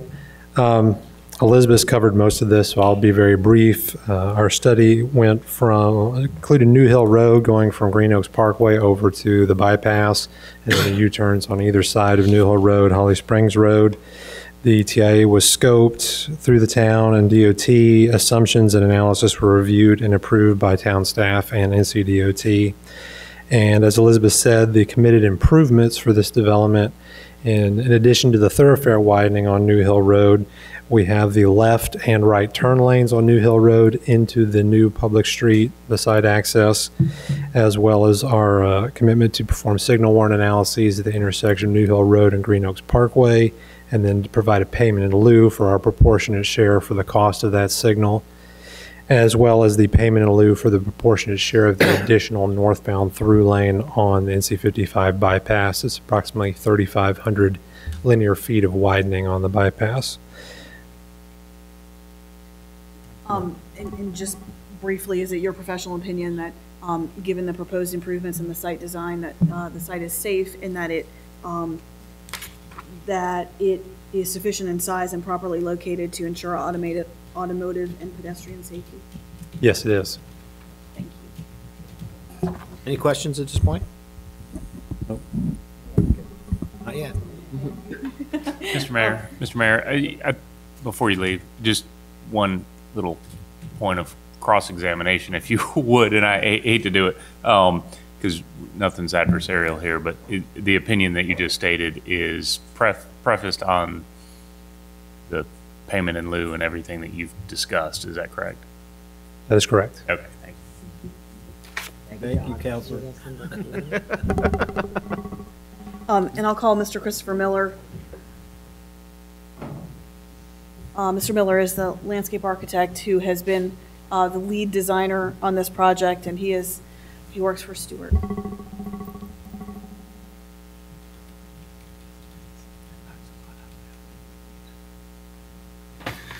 Again, name and address, please. Yes, sir. Hello. My name is Christopher Miller. I'm a landscape architect with Stewart, 421 Fayetteville Street, Raleigh, North Carolina. And as Beth mentioned, I've kind of led the overall site design. We're looking at about 11 acres here. Thales Academy is fronting on New Hill Road, but also we're building a new public street, a new town street coming in. So our actual driveway is on your new town street. From New Hill Road, it's actually 17 feet down to try to balance the site as this grade change comes all the way down to the back where the old dump was back there. We are providing the connection into Hensley subdivision, and generally the building is set back generously from all property lines, and including, like Matt had mentioned in the beginning, significant tree stand to the north. The pedestrian access is provided down the new street and around to the front door. I guess I could point with this, excuse me. So the new street has sidewalks on both sides with connections into the Hensley subdivision, including a crosswalk here and a crosswalk here down across to the front door. So again, to reiterate what Beth said regarding the attractive nuisance, providing a sidewalk connection from New Hill Road down, we think that there's an attractive nuisance about providing that switchback right to the front door, and just the ongoing security with the students and the long-term maintenance of that and the upkeep with the landscape in that position. There's another opportunity to put another pedestrian access over here on the side. As Beth pointed out, that's again on a slope that would require some stairs. So we could provide that as a more direct access, not directly from New Hill, but again, it would be from the side. But accessible access would be down and around to the front door that way. Okay. And there's no opportunity on this side of the property, the shopping center, the opposite side, right where you've got your area. That there's the the grade's terrible there also. It gets better, but it's still a similar situation with a 3-to-1 slope down to the site. Okay. What will the slope consist of? Like, the reason I ask is, this kind of reminds me of Holly Grove Elementary School, where the entrance is over on the side. Again, the sidewalk snakes around, but kids are constantly that walk to school run down that hill right to the grass. So I didn't know if that's going to be a safety problem are people going to be able to cut through, and what will happen when they do? Yeah, I think our intent is to have it fully landscaped, and that the other point to make about people walking to school is the Henley subdivision is immediately to the west, and their connection. If you look at where they're coming in, most of the people that live there will walk through the neighborhood streets and would actually come in from this new location. The Holly Springs New Hill Road connects to Target and the commercial center and down out along the 4-lane median divided. So, and also being a pre-K through 5th grade, I mean, that's 10 years old, max age. So typically accompanied by an adult. I know when I bring my kid to school, she doesn't walk there by herself. So again, we just think that most people, if they are walking to school, are coming from the back, but typically they're accompanied by an adult in this type of school. Any other questions? The architect? Thanks, sir. I'll call Mr. Rich Kirkland. Mr. Kirkland provided the report that you have, and he is an MAI certified real estate appraiser.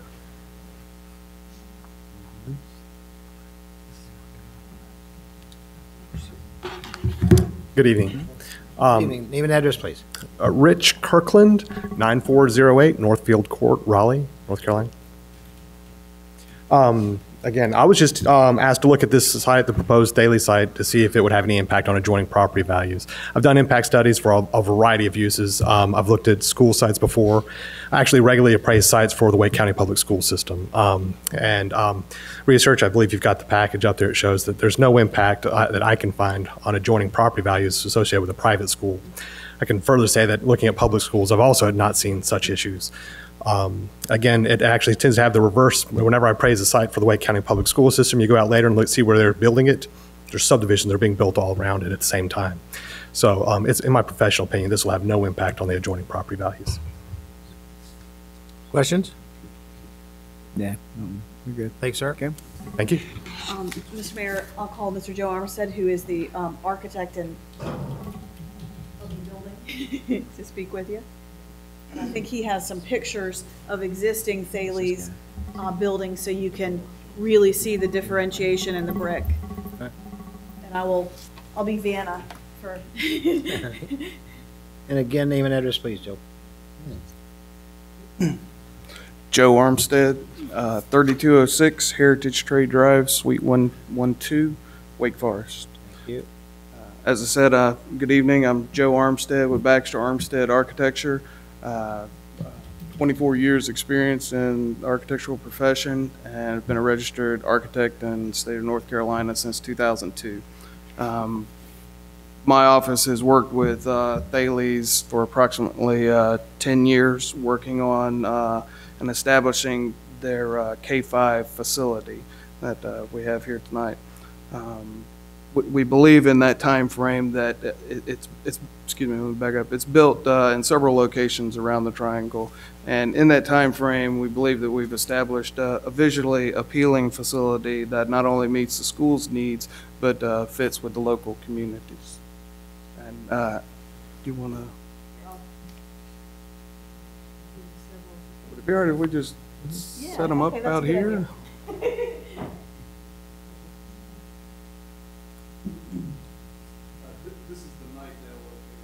Okay. Now, where's the other locations again? Nightdale is one, right? Wake Forest, Apex, Nightdale, That's the one I remember. Okay. I've been to that one. Yes, sir. Yeah, okay. And again, it's nothing better than a full-scale 3D version as opposed to looking at the two-dimensional elevations.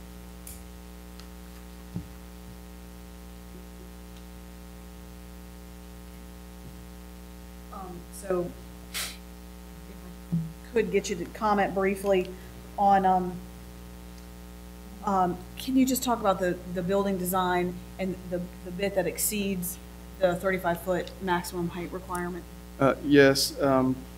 We obviously vary the height of the parapets, one, to meet the ordinances, for not having one continuous wall plane, one continuous roof line. But it also helps to screen the rooftop mechanical units.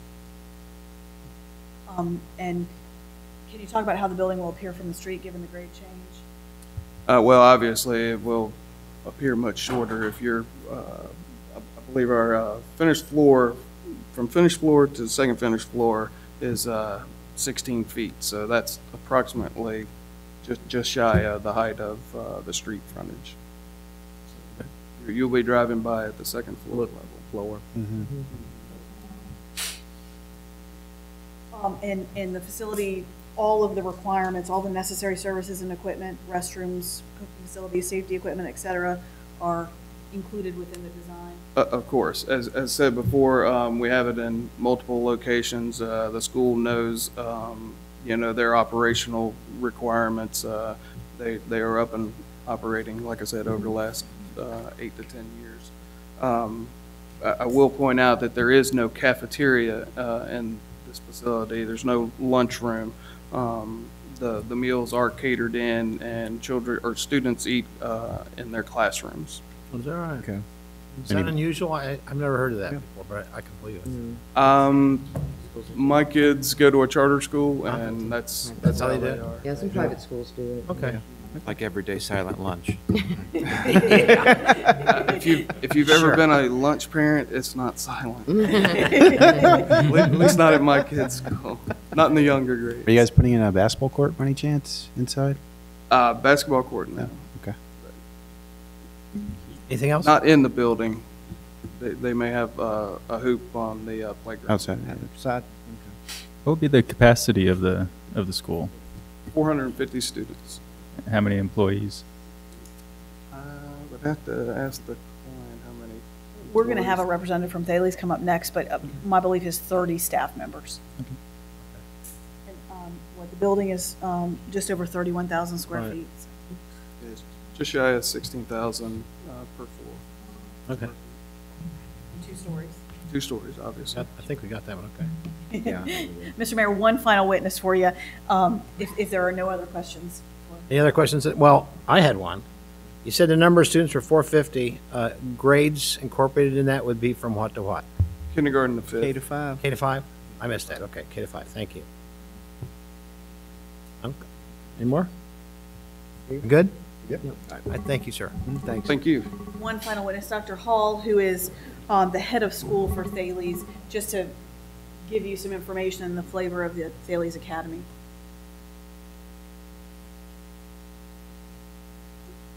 Dr. Timothy Hall, 6520 Willow Lawn Drive, Wake Forest, North Carolina. I'm the Director of Operations and Academics at Thales Academy. Some of you might want to know what Thales is about. We're about high-quality, affordable cost education, private education, not-for-profit. And we're a chain school. We have 6 schools across the Triad area. So, and one thing to note, I mean, before you, we're a classical school. And most people associate classical school with old and stuffy, but if you look at our growth in the past 2 years, you'll see that we're not. We've added 2 schools in the past few years and 1,000 students across our 6 campuses. So we're having explosive growth. People like what they have at Thales Academy. So just to give you some components of our curriculum, first off, we have direct instruction, pre-K through the 5th grade. We have SCRAG dialogues, grades 6 through 12. We also have a high emphasis on technology, iPads in our high schools, digital citizenship, K-12 standards. In addition, we have a special program, a pre-engineering elective called LIT, Light Institute of Technology, which is a STEM program that we have in our school as well. So we do have a STEM focus, also a classical focus as well. What makes us classical in general is there's several key components, but one is the Latin. They take Latin starting in the 6th grade all the way through the 12th grade. Good stuff. It is good stuff. It's yes. good stuff. It teaches them a lot about logic. It also teaches them about the font of Western civilization, which is the Romans and the Romance languages. In addition, they take a series of scope and sequence of trivium. Trivium allows them to learn how to learn informal logic and formal logic, and then go up to rhetoric, and to be able to put that all together to develop strong arguments. Finally, we talk about Western tradition. We're talking about the Greeks and the Romans, and starting in the 6th grade and move all the way through up to American tradition through the 12th grade. We couple that with our literature and history classes, so they get a good understanding of where they are in the Western culture. Timothy, the ones I visited had a playground on the edge or the outside. Does this have a playground? Which one? At Raleigh, I think you said It's you a saw. Raleigh, Yeah, uh-huh. yeah. Does this have the same kind of a situation or not? I think they had set up an. Just curious. I don't, I think it's a track yes? right here. Yes, sir. Right there. Oh, is that the track? Oh, I see. The playground. Track behind it. Playground. Oh, I see it. Okay. Yeah. Right there. All right. Thank you. Anything else? Is there, do you have any plans to expand to 6 to 12 in this location? No, not at this time. And how many, and what'd you say the class size? So how many per grade do you think, K through 5? K through 5, 400 to 450. What hours of operation, and will it open at full capacity? Will not open at full capacity. Typically, we start about maybe 100 students, and we start maybe pre-K. Well, kindergarten through the 2nd grade is normally where you kind of are able to enroll people, and then you move up and progress grade by grade upwards. Most people don't want to take a chance coming to a new school in the 5th or 4th grade. Right. It's just hard to gain enrollment in those grades. Makes sense. What start time and end Start time is about 7:15, ends about 2:50.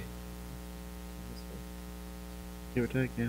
Yes. And no buses, just all? No buses, carpool. Dr. Hall, we had a question about the number of staff. I said 30, was that right? Correct. 30 staff, and just looking at the economic impact, think about this. I mean, you have 30 staff. They had to make about an average of $45,000 a piece to bring it into your community. In addition, if you read a study by Dr. Bart Danielson of NC State, he talks about how schools, good schools like Thales, which we are a good school, bring economic action, because what happens is families move towards the school, so they'll move towards Thales. And so, with right now not thinking about expanding, where would these students end up usually going to middle school? So we have a junior high school in Apex, which is 12 minutes away. So they're ready for that. Okay. Yeah, so that's part of the process. We usually like to have 2 feeder schools into our junior high schools. So, and we have 2 of those, one in Rollsville and one in Apex. Okay, and the retention, or for the children that do go on to stay at Thales Middle School, what % is that? And the reason I'm asking this is, the shortage of schools that Wake County has, they don't seem to be building too many middle schools. So that would be my concern of how many of these kids will go on to your Thales location. Retention's very high. I'll tell you about Rollsville School. We have 150 sixth graders that came in. More than what, that's actually more than what's coming in from our Raleigh campus and our Wake Forest campus. So we have people who are coming to Thales. They very much believe in the brand that we're providing.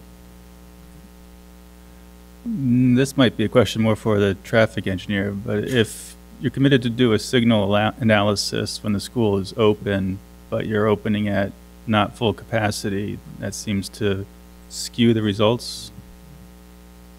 That would be a question for someone else.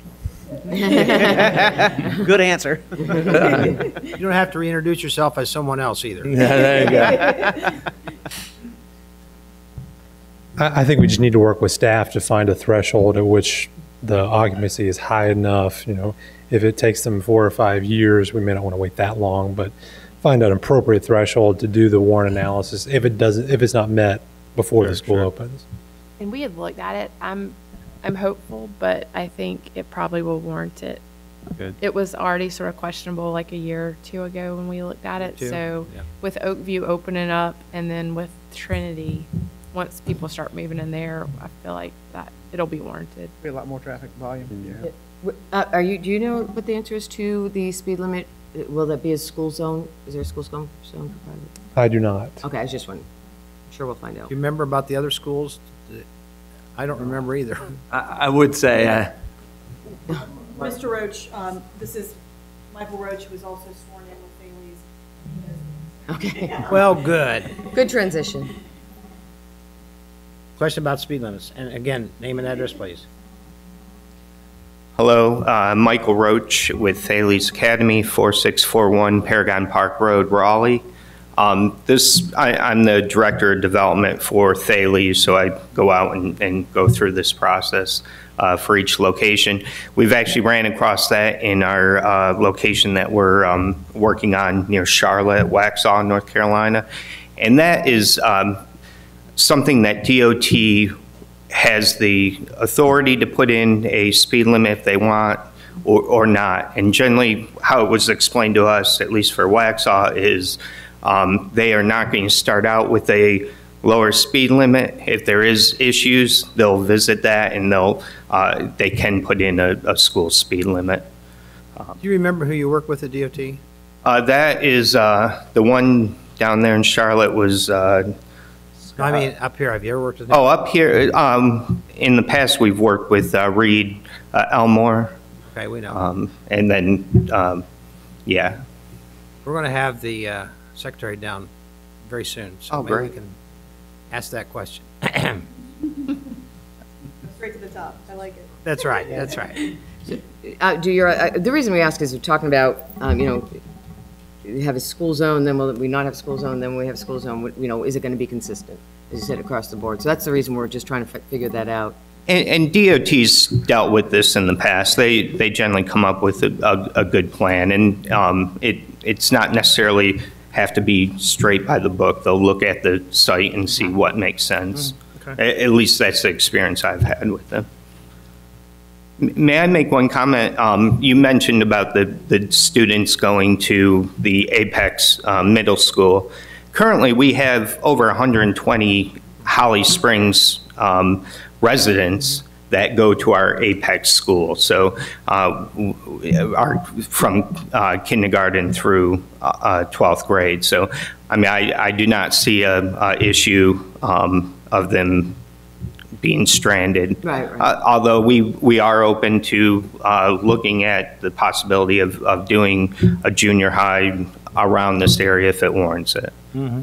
Thank you. Thank you. Okay. Anything else, Beth? No, sir, Mr. Mayor.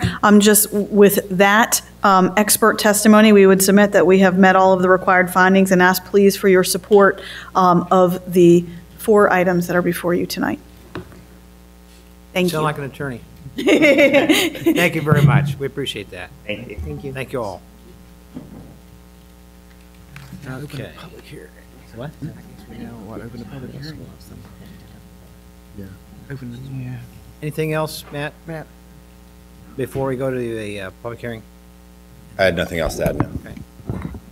All right, we have several people that have signed up.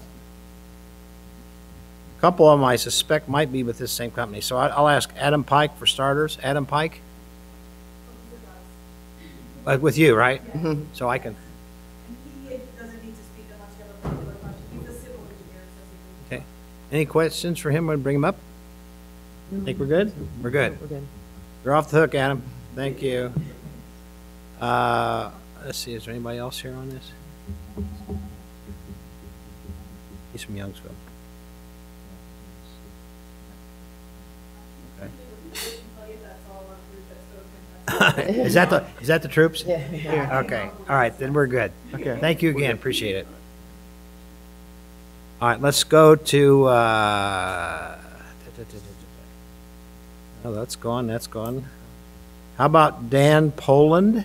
Am I correct? Anything to add to that? Dan Poland?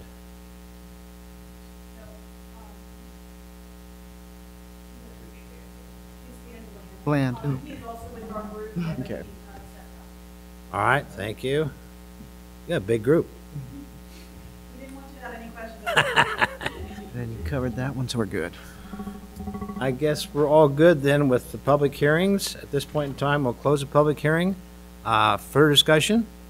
Board? Well, I don't have issue with the height waiver, the extra couple of inches. Don't have any issue with the glazing. Right. We were looking at. Do have an issue with the access from the sidewalk. I would like to see, even if they have to put in stairs, I'd like to see access from the sidewalk to the front of the building. I agree. Be stair access?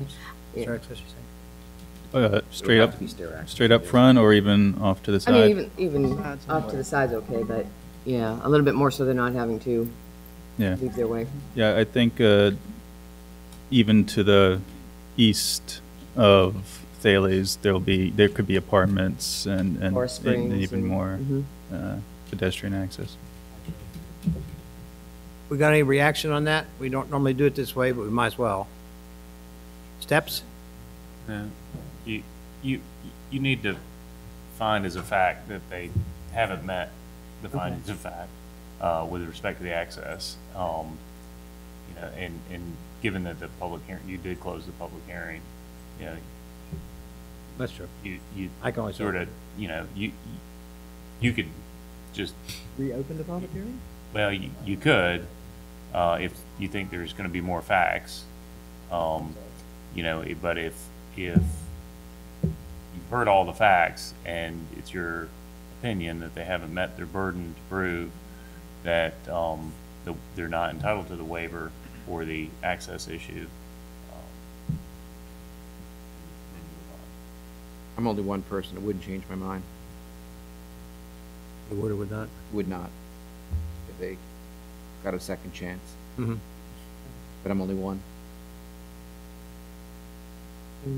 Clarify. Only one person. Yeah, clarify, because I'm confused. What changed? If they were to come back up there and submit more evidence. Okay, finding the fact, okay. It would not change my mind. Okay. I'm certain it would I see not what change you're my saying. mind. Okay. I'd like to see Okay. access from the I see what sidewalk you're to the saying. front of the building. Is there a way we can resolve this? Well, I think you you rule on all the other waivers, and then you take a vote.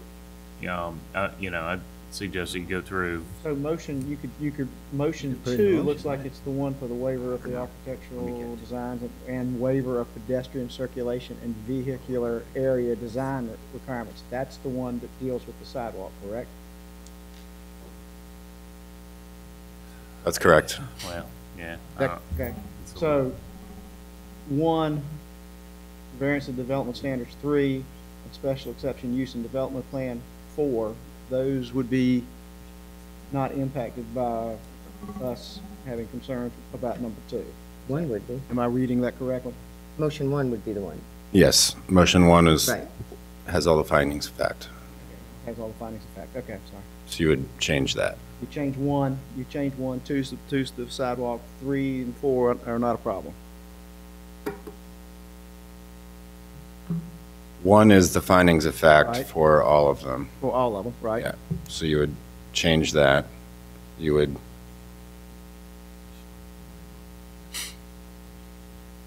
deny that,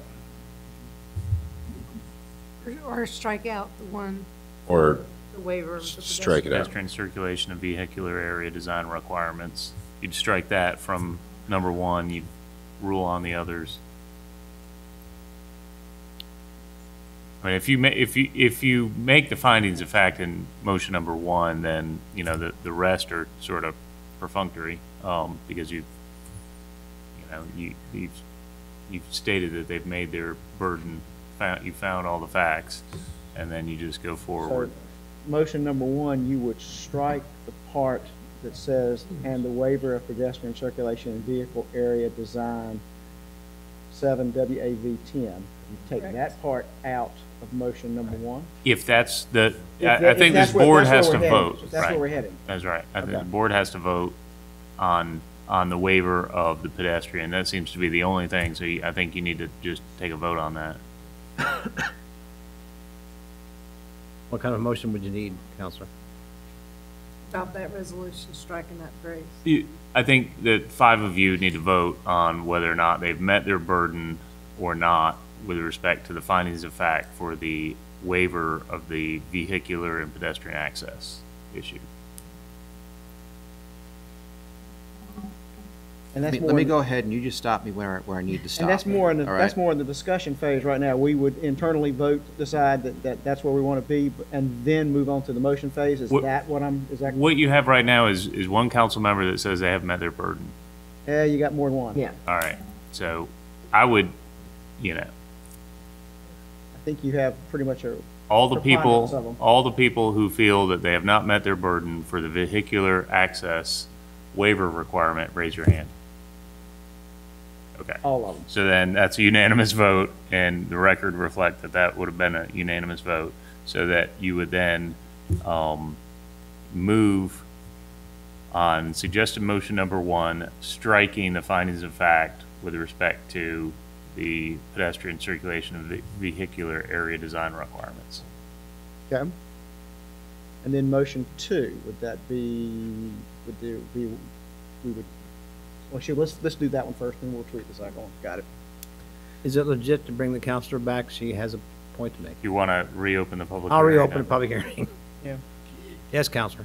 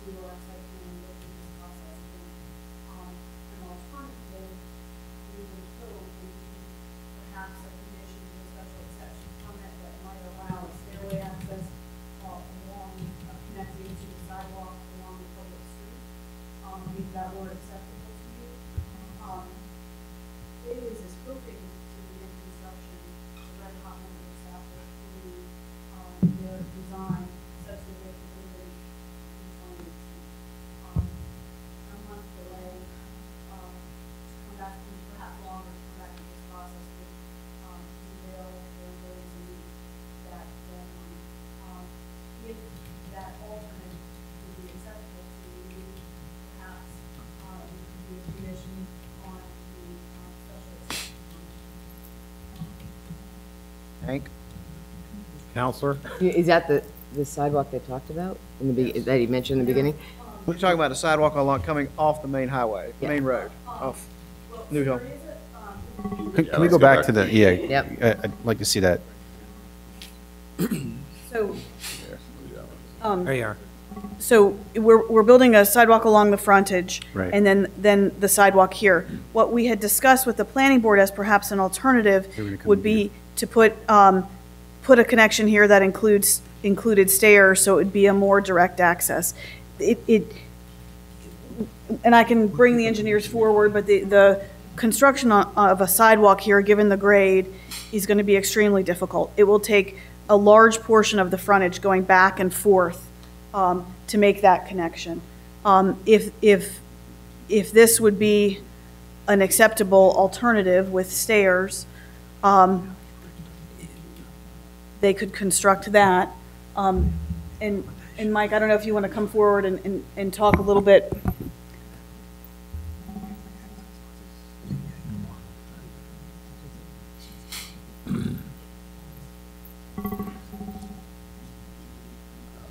We did have quite a discussion with planning board regarding this.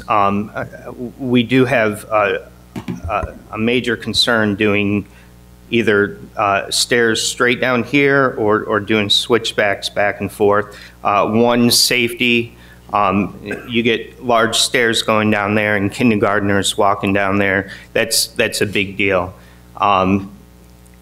As far as security goes, we're concerned with people riding skateboards, bikes, down these areas, not going to the school, but going there for fun and excitement.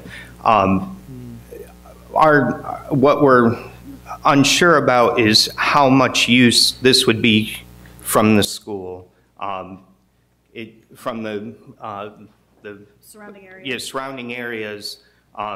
We don't see much access walking in.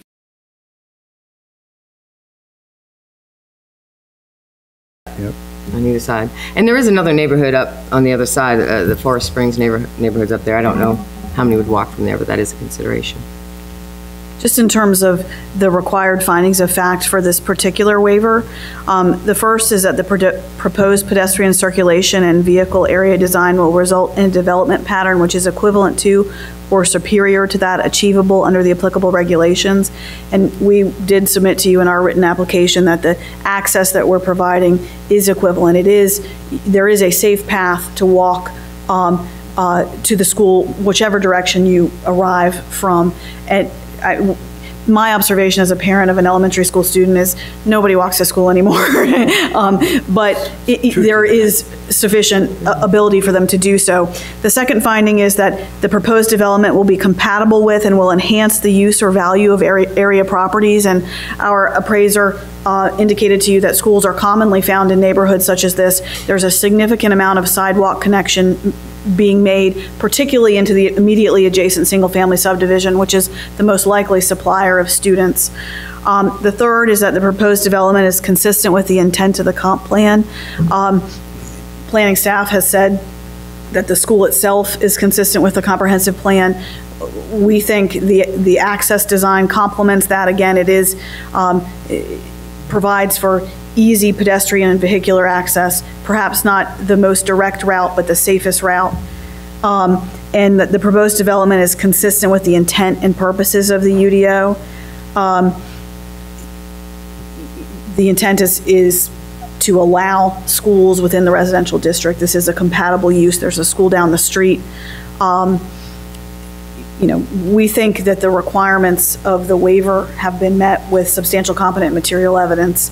And we would ask for your support of the waiver or an alternative condition to the special exception permit that would allow Thales to go forward so that they can start welcoming students from Holly Springs next year.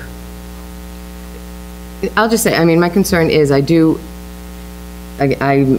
kids have gone to Holly Grove Elementary School since it opened, and living right there, I see kids do walk to school quite a bit.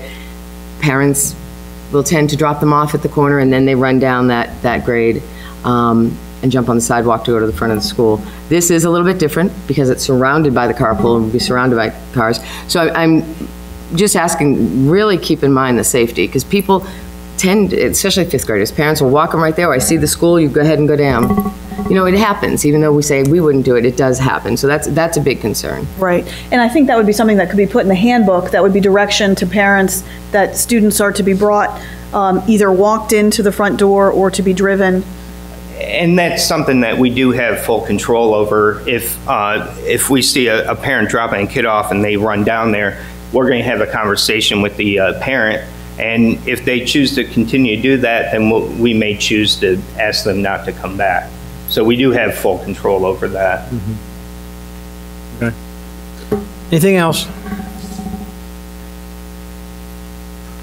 So did we decide about any other? So I'm just asking, they've offered the. See, for me, it's, I'm not looking at the current condition. We just don't know what the future condition is, and I don't want to be in a position where someone says, why didn't you approve why did you require access from the sidewalk? So I'm looking ahead. Okay. Anything else for the applicants? No, I mean, I got your point where, from a safety perspective, when first graders and second graders, when they get out of school, if they see an access point where they can run up steps, from a safety standpoint, I understand why you're looking at that. But if we could build steps to the left of the building coming in, I'd like to see that as another access for people that are coming. Yes, right down there. Yep. That's my take on that. I'm satisfied with that condition. Yeah, I just think at least one access would be good. I'm still concerned that it's all surrounded by the carpool lane.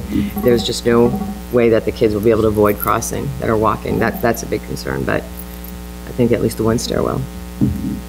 We would be happy to accept that as a condition on the special exception permit. Okay. Anything else? All right, we'll close the public hearing again. Thank you. Thank you again. Again. Well, safety first. That's right. We understand. Let's go to the motions. We read this motion. Yeah, how do you read that? I think. So we'll have to add. As a point of clarification, it would be a condition on the development plan, not on the special exception use, because the special exception use is to put a school on the property. Good point, yeah. Right. You're going to add, in suggested motion number 4, the development plan conditions, you're going to add paragraph 7. But before we get to 4, we got to get to 1. And 1's going to say that you're going to make a motion to make the findings of fact that they've met the requirements forward, subject to the completion of the development plan conditions outlined in suggested motion number 4, which will now include number 7, the stairs. So that's going to be at the end of after, as specified in Exhibit A, with the conditions that Joni's going to. Right. When we get to 4, you're gonna make a motion to add a new paragraph with respect to the stairs. But there's no tweaking that needs to be done to motion number 1. Number 1, I think, needs to say that you're making a motion to adopt this resolution, making the findings of fact that are met, subject to the completion of all the development plan conditions contained in the development plan conditions. Write that fast. Joni's got it. Joni's got it. I can't write that fast. Joni's got it. And Am I right, Joan? the remainder of that paragraph. You got it? Verbatim. In the resolution for that is referenced 1731, Exhibit D talks about adding additional conditions to any of the waivers. So you'll want to add as a condition in Exhibit D to waiver 17 WAV 10 the condition that they amend the development plan. And that's how we'll capture it in the actual resolution that you adopt. I don't know how to even bring it up. Say so moved. Yeah. Just say, yeah. As printed on the screen, She didn't plus change what the motion. our town clerk has. We haven't changed the motion yet. It's just subject to completion of Try that. Item number Yeah, we 4. can try that. See if that works. Anybody want to do it? No.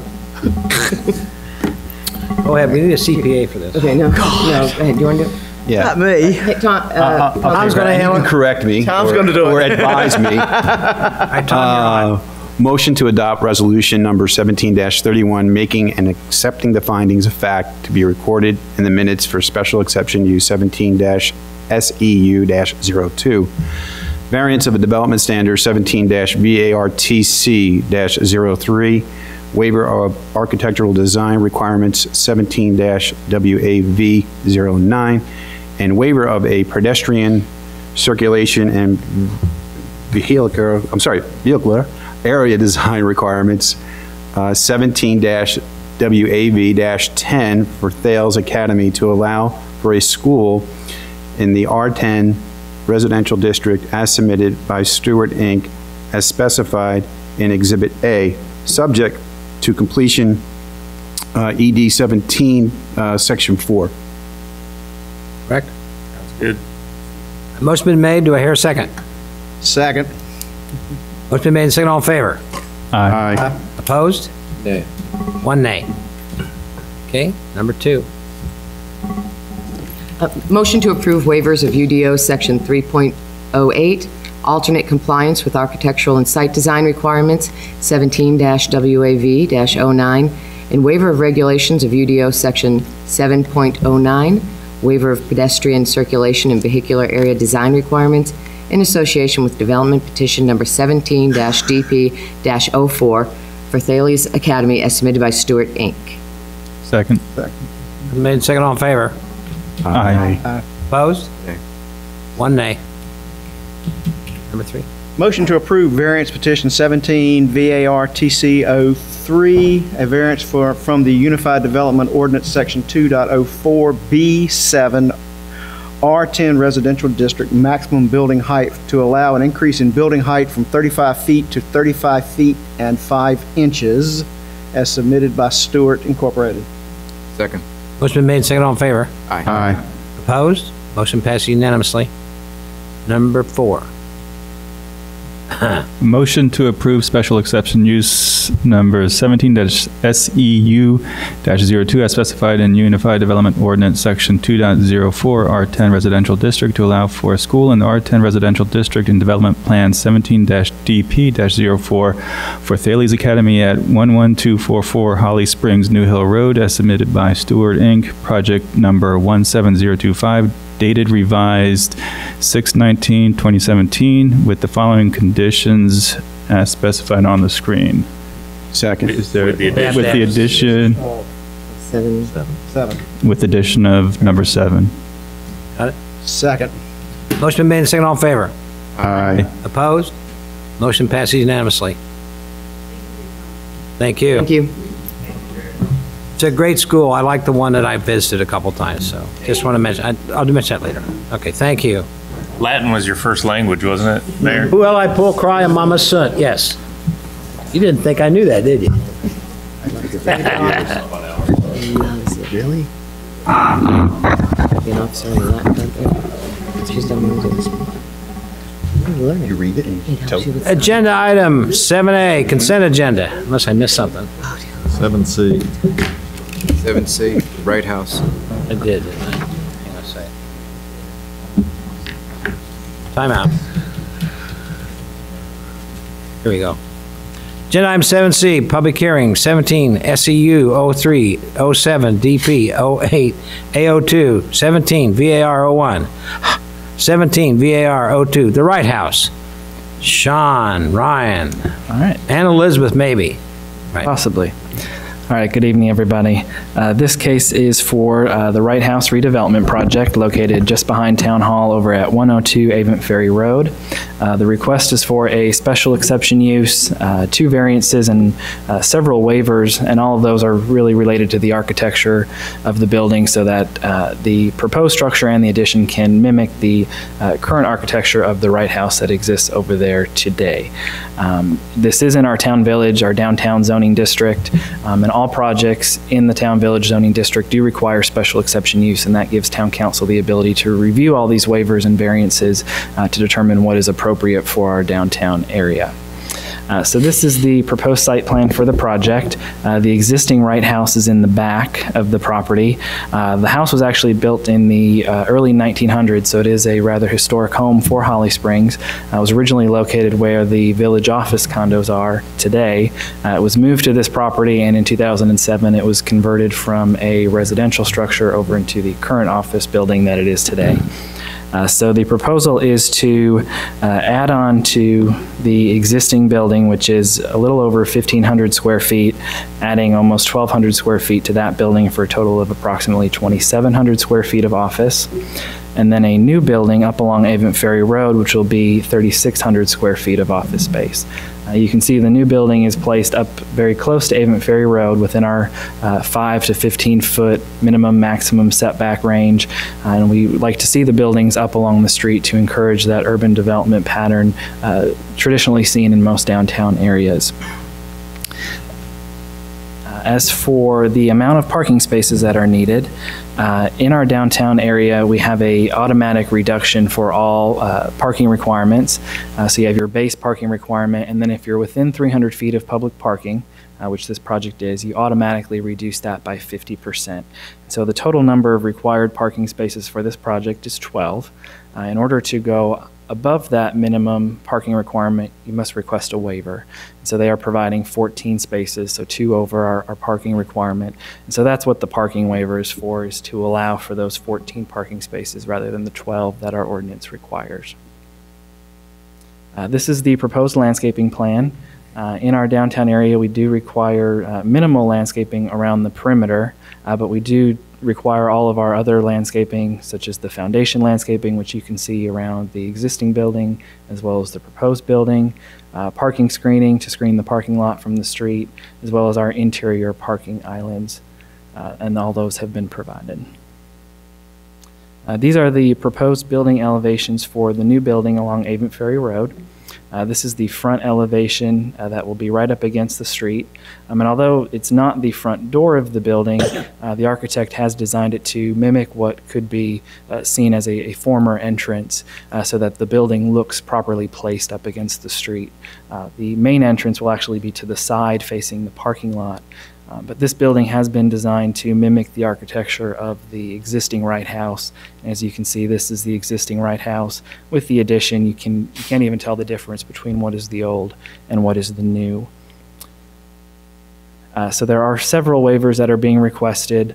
Again, this is in order to keep the integrity of the historical structure and make sure that all of the development on this property is consistent with that style. I'm not going to go into all these specific details. The specific percentages and numbers are all outlined in your packet, but it is a waiver request for building materials, base body cap, variation in massing, windows and glass doors, as well as human scale elements. And then there are 2 variances being requested, one for each building. Our minimum height downtown is 25 feet. The existing structure does not meet that requirement. It's a little short, about 19 feet. So the addition, the request is to keep that same height, as well for the new building to keep a similar height, so it's all compatible in scale. With that, I will invite Elizabeth up to briefly talk about the engineering requirements for this project. Welcome back, Elizabeth.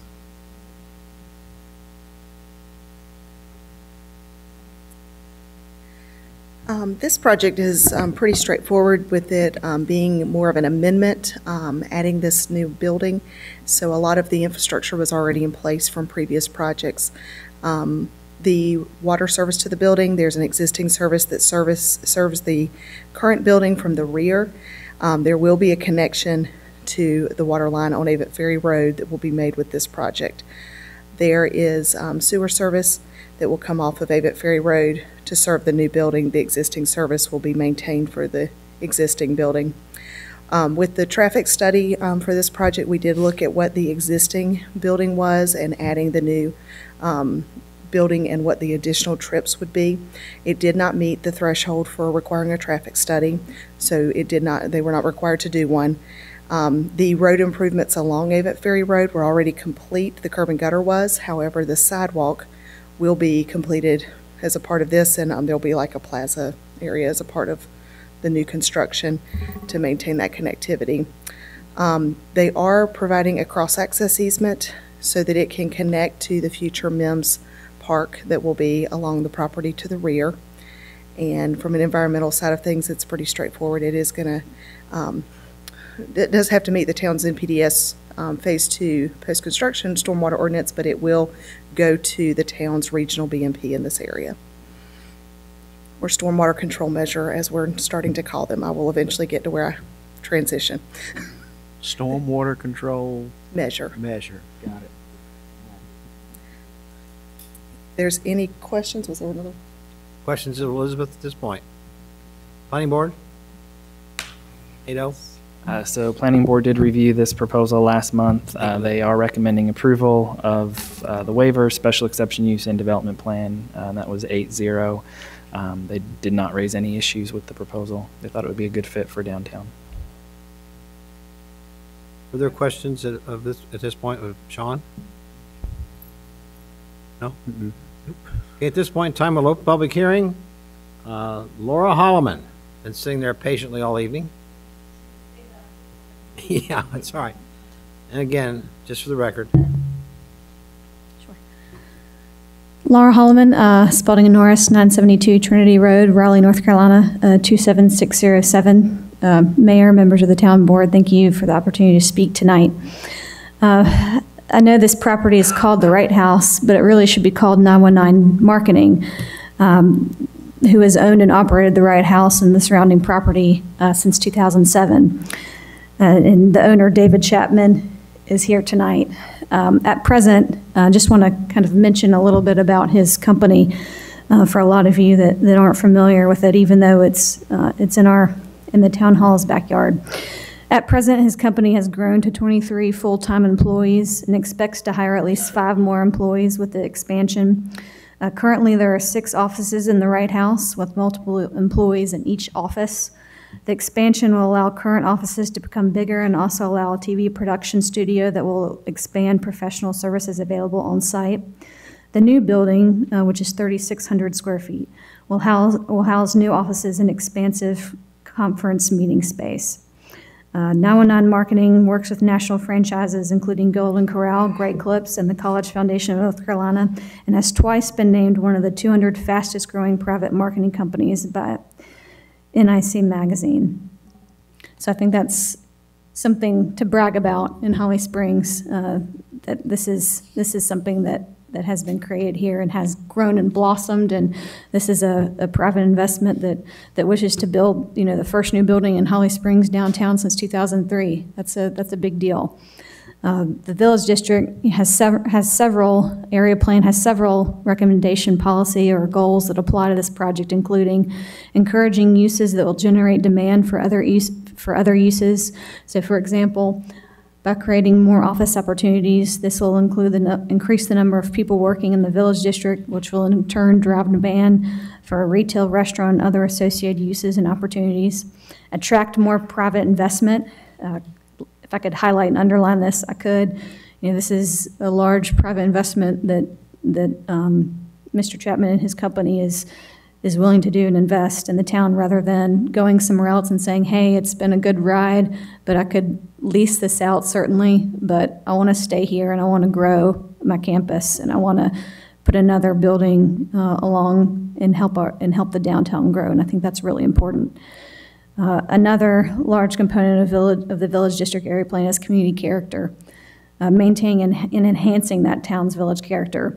I think it's no secret that Holly Springs has a very limited number of historic structures in town, and that's why it's so important to celebrate and complement these existing structures. You have the Mims House and the Wright House that resemble traditional Southern farmhouses, and that's why our architect took great attention to design and detail, with not only making sure that the expansion would be symmetrical with the Wright House and not look out of place or look like, just addition was just slapped up on there as an afterthought, but really when this is all done, it'll look symmetrical and it'll look like it was always that size.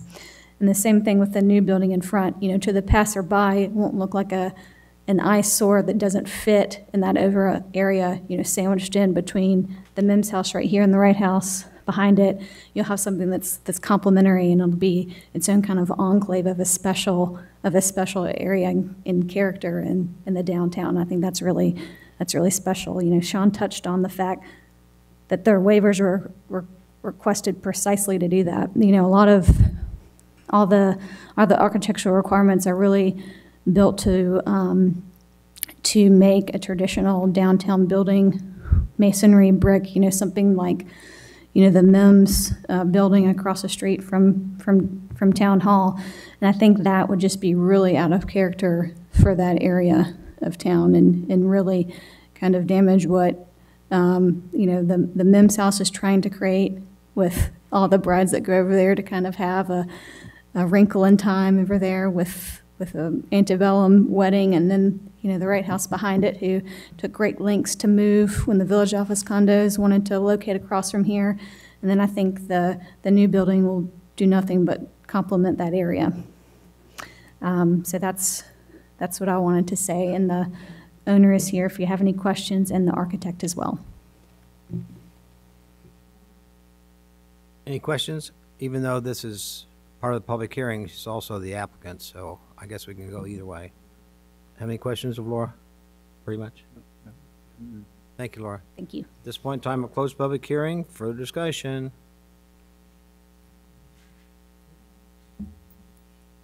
Motion? Motion?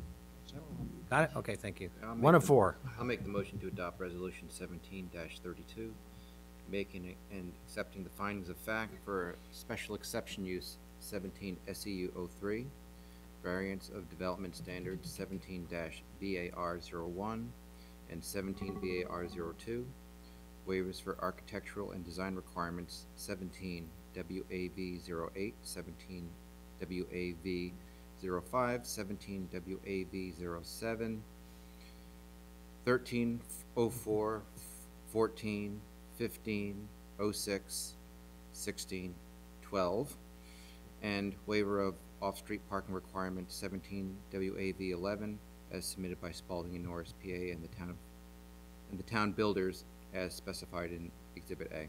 Second. Motion been made and seconded. All in favor? Aye. Opposed? Motion passed unanimously. Number two. Having made the necessary findings of fact, a motion to approve waivers of UDO Section 303C, Architectural and Site Design Requirements, 17 WAV 08, 05, 07, 13, 04, 14, 15, 06, 16, and 12, and waiver of UDO Section 7.04E, Off-Street Parking Requirements, 17-WAV 11, in association with development petition number 07-DP-08-A02 for Wright House redevelopment as submitted by Spalding and Norris, PA. Second. Motion been made and seconded. All in favor? Aye. Opposed? Motion passed unanimously. Number three. Motion to approve variance petition 17 VAR 01, request for a variance from Unified Development Ordinance Section 3.03B4A, TV district minimum building height to allow for a reduction in the minimum building height from 25 feet to 20 feet and 2 inches for the proposed building adjacent to Avent Ferry Road, and 17-VAR02, request for a variance from the Unified Development Ordinance Section 3.03B4A, TV district minimum building height to allow for a reduction in the minimum building height from 25 feet to 19 feet and 7 inches for the Wright House addition. Second. Motion made and seconded. All in favor? Aye. Opposed? Motion passed unanimously. Number 404. Somebody. I'll get it. Motion to approve special exception use number 17-SEU-03 as specified in Unified Development Ordinance Section 3.03A2A, TV Town Village to allow for a new project in the TV Town Village District and Development Plan number 07-DP-08A02 for Wright House redevelopment as submitted by Spalding and Norris, PA, project number 596-05, date revised 06/12/2017, with the following conditions on the screen. Second. Motion been made and seconded. All in favor? Aye. Aye. Opposed? Motion passed unanimously. Thank you. Done deal. Thanks, Sean. Thanks, Sean. Agenda item 8A, consent agenda, Mayor Pro Tem. Motion to adopt the consent agenda. Motion made, second, all in favor. Aye. Opposed, motion passed unanimously, thank you. Agenda item 9A, new business, 17 MAS 07 A01, Hensley subdivision amendment. Sean, again. All right, so the next item on the agenda is a request for a amendment to a previously approved subdivision. This is the Hensley subdivision. Just to orient you to the site, this is Holly Springs, New Hill Road. This is the location of the Thales Academy that was discussed earlier this evening. It's kind of bookend between Thales and then Oakview Elementary over on the west side of the project. The Hensley subdivision, which is in the hatched pattern here, was originally approved back in March of 2015. They have since started building houses. They are requesting to add an additional 2 parcels to their project area, and those parcels are the ones that are highlighted in red here. So in the red square on the screen is the original approved Hensley subdivision. It was for 150 lots. It has 75 attached single-family units over on this side closer to Oakview Elementary, and 75 detached residential, single-family residential units on the eastern side of the project. And the area highlighted in yellow is the additional 2 parcels that they're requesting to be added in. It's currently zoned R10 at 10,000 square foot lots. 24 lots are being requested to be added to this subdivision to bring the total to 174 for the entire Hensley project. The gross density allowed by the R10 district is 3.25 units per acre. With 24 houses, they have a proposed density of 2.47 units per acre, so well under our maximum requirement. The minimum lot area that we require in this district is 10,000 square feet, and they are proposing a minimum lot area that is just over 10,000, with the average being around 12 to 13,000 square feet. All of the lots meet the minimum lot dimensions for the R10 zoning district, and setbacks for all the structures will be 20 feet on the front, 6 on the side, and 25 feet on the rear. This is the proposed landscaping plan for the project. Type A20 landscape buffer is required along the perimeter of the project. That's an open type buffer. Along the thoroughfare, Holly Springs New Hill Road, a 50-foot type B 225 semi-opaque buffer is required, and you can see the detail for the landscaping here. Street trees will be provided along all the streets, consistent with what is currently approved for Hensley subdivision, using laurel, oak, and lacebark elm street trees with root guards. And I will invite Elizabeth up to talk about some of the infrastructure requirements. Welcome back. No, I said that before. Keeping us all on our toes, coming back and forth. This project, again, is an amendment to an existing approved development, so a lot of the infrastructure is in place already, but I'll kind of walk through how it's being extended for this additional piece, for these additional lots. So there's an existing water line that runs along New Hill Road. This project will connect to that, as well as extend within Hensley to further serve these lots. The sewer service is coming from the back. It comes along the road and will tie to these lots. Also will stub to Thales to allow for service of that project as well. With this project being located in the area it is, there is a reclaim service area that any non-potable needs, such as irrigation, must be using the reclaim system.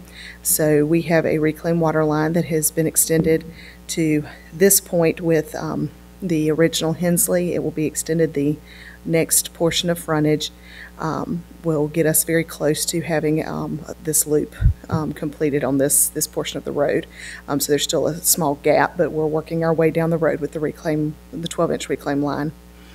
The transportation side of this, the original Hensley project was required to do a traffic study. We had the engineer go back and reevaluate how the additional 24 lots would impact that study. 24 lots alone does not trigger a traffic study. In all fairness, it's a very small impact in the bigger perspective, but we wanted to be sure that it did not trigger certain improvements. And so that evaluation has been completed. However, there was not any major triggers that were added at this time. There were improvements that were required at the time Hensley came in, and they have been met at this point. There will be a fee in lieu towards that same signal. We were discussing the Green Oaks New Hill Road intersection. There was one paid for the original lots.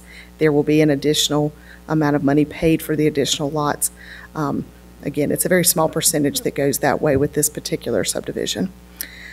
The road improvements, just as we have seen the road widening come down to the current end of the project, it will continue this last portion of New Hill. It will connect with what Thales is proposing for the half of the 4-lane median divided cross section. There is, obviously, that we are connecting the road, extending it. They are providing connectivity onto Thales in order to tie to that public street. I know it's been asked why we had not considered possibly tying to the north, and I did want to point out there is a C&D landfill that has been located to the north of this property, and that's the reason that there was not stubs proposed going towards that at this time. We're working on making sure we make connectivity east-west. This is located in the Cape Fear River Basin and is subject to our town's post-construction stormwater ordinance and has appropriate stormwater control measures to address those requirements as well. If there's any other questions, I'd be happy to answer them. Questions of Elizabeth? Seeing none. Thank you, Elizabeth.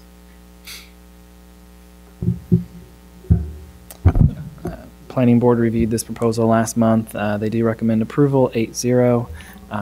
There was some discussion on the connectivity with the project to adjacent sidewalks, specifically how it's going to connect to the existing Hensley with the sidewalks and the greenway along New Hill Road, but also how it was going to connect over to the proposed elementary school, Thales Academy.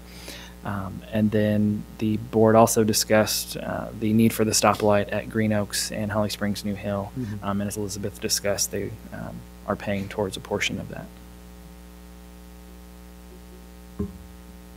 Any other questions, Sean? So the new addition, the 24 lots, that's currently zoned R10. Zoned right? R10, yes.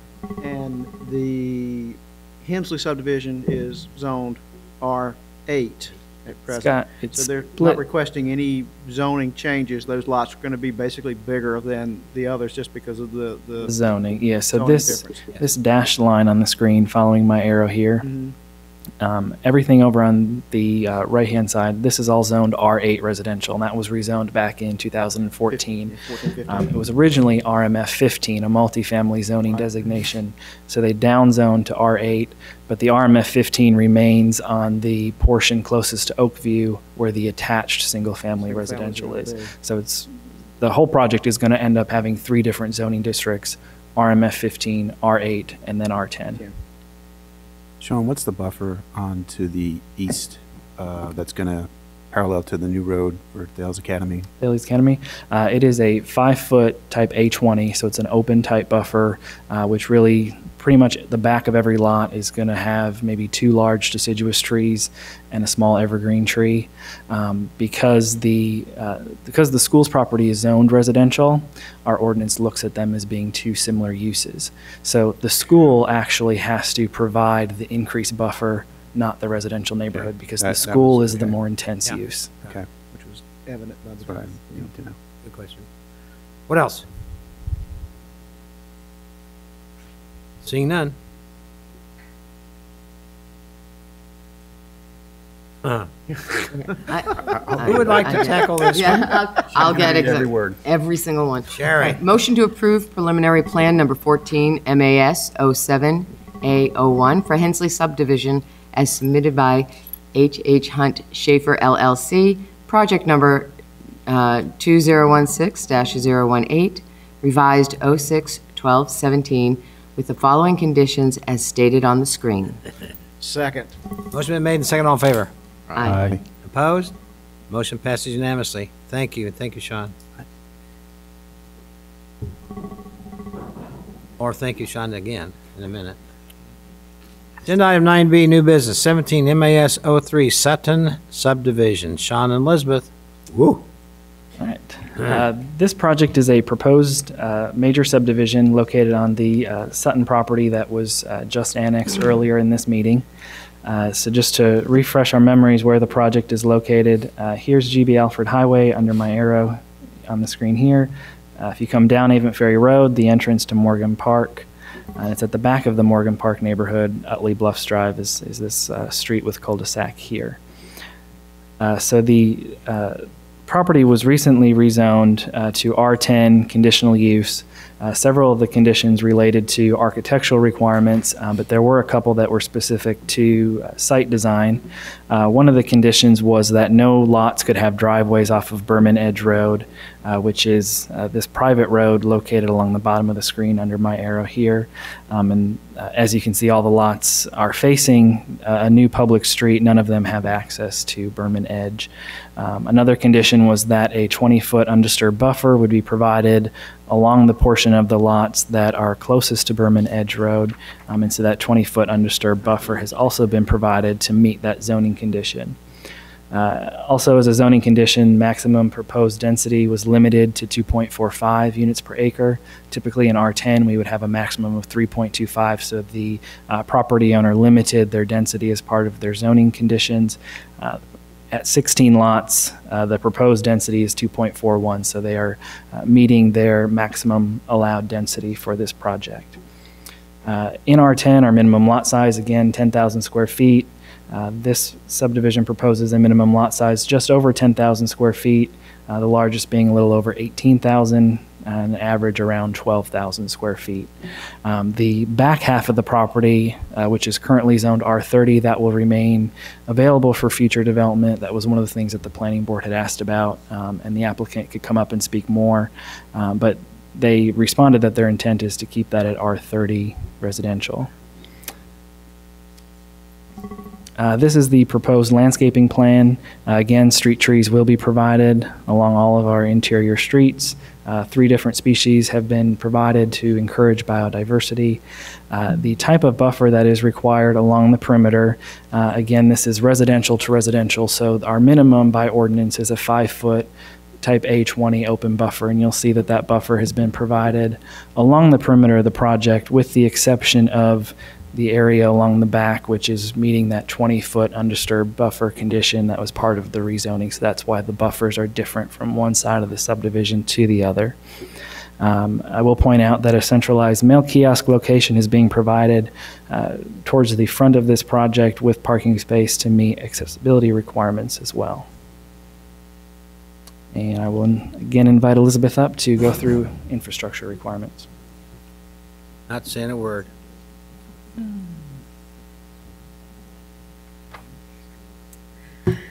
So the engineering requirements for this project include extending a water line from Utley Bluff down the new residential street to serve these lots. There's also a sewer line currently in Utley Bluffs Drive in order to serve these lots by gravity sewer. This project also, we looked at the number of lots and the transportation improvements that were needed. It did not warrant a traffic study because of the number of lots. It also did not have access on any road identified on our comprehensive transportation plan since it is nestled behind Morgan Park. So they will be extending their own residential streets, stubbing for the future development of the rest of the lot, and adding the cul-de-sac internal street network. They are within our Neuse River Basin and are providing a stormwater control measure to meet the town stormwater ordinance. And I'm happy to answer questions on this one. Does this, the adding of all these additional sewer services, does that have any impact upon existing lift stations since this is a gravity feed sewer? We do have them look at downstream sewer, and I believe there was a sewer study done for this one, and there was no capacity issues on the downstream lines. This does go gravity straight to the treatment plant by way of Morgan Park, Trotter's Bluff, and then through existing gravity lines, and those lines are adequate to serve. No impact upon the any lift station whatsoever. One other question, I'm not sure you're the one to ask this. Construction traffic, or would it be, that was in an earlier earlier this evening, we had someone make public comments asking about, one of theirs was the construction traffic and limiting where that traffic would be. What is the thought process here? It is a tricky one for this one because it is nestled behind the Morgan Park subdivision. We do periodically look at if there's a less impactful route for construction traffic to come and go. I don't know that we've looked at the specifics of that on this one at this point. Obviously, with the questions and concerns that were raised, we will look at it. It is something that is going to have an access. I think it would be appreciated by the residents and everything, since there will be some way that needs to be able to gain access out to Avent Ferry Road, and it's likely going to impact Morgan Park in some way, but trying to do it in a minimal. There's no good way to get there, so whatever they can do to minimize their impacts, I think I do know the applicant is here and is also able to hear these concerns, so it will work on from the construction drawing review perspective and with them to try and find the best way possible. Even during certain hours would be helpful when moving large piping equipment and stuff to avoid morning or evening hours, or just something where it would be least impactful. Yeah. Speaking from experience, I mean, not through my neighborhood, but I know that some of the heavy stuff that gets put back there. Absolutely. Anything else? That was my only thoughts. Got it? Yeah. Okay. Questions? Anything else? Yeah. Go ahead. The odor in that area, is there any kind of? Is that, do we ask you or do we ask? Yeah.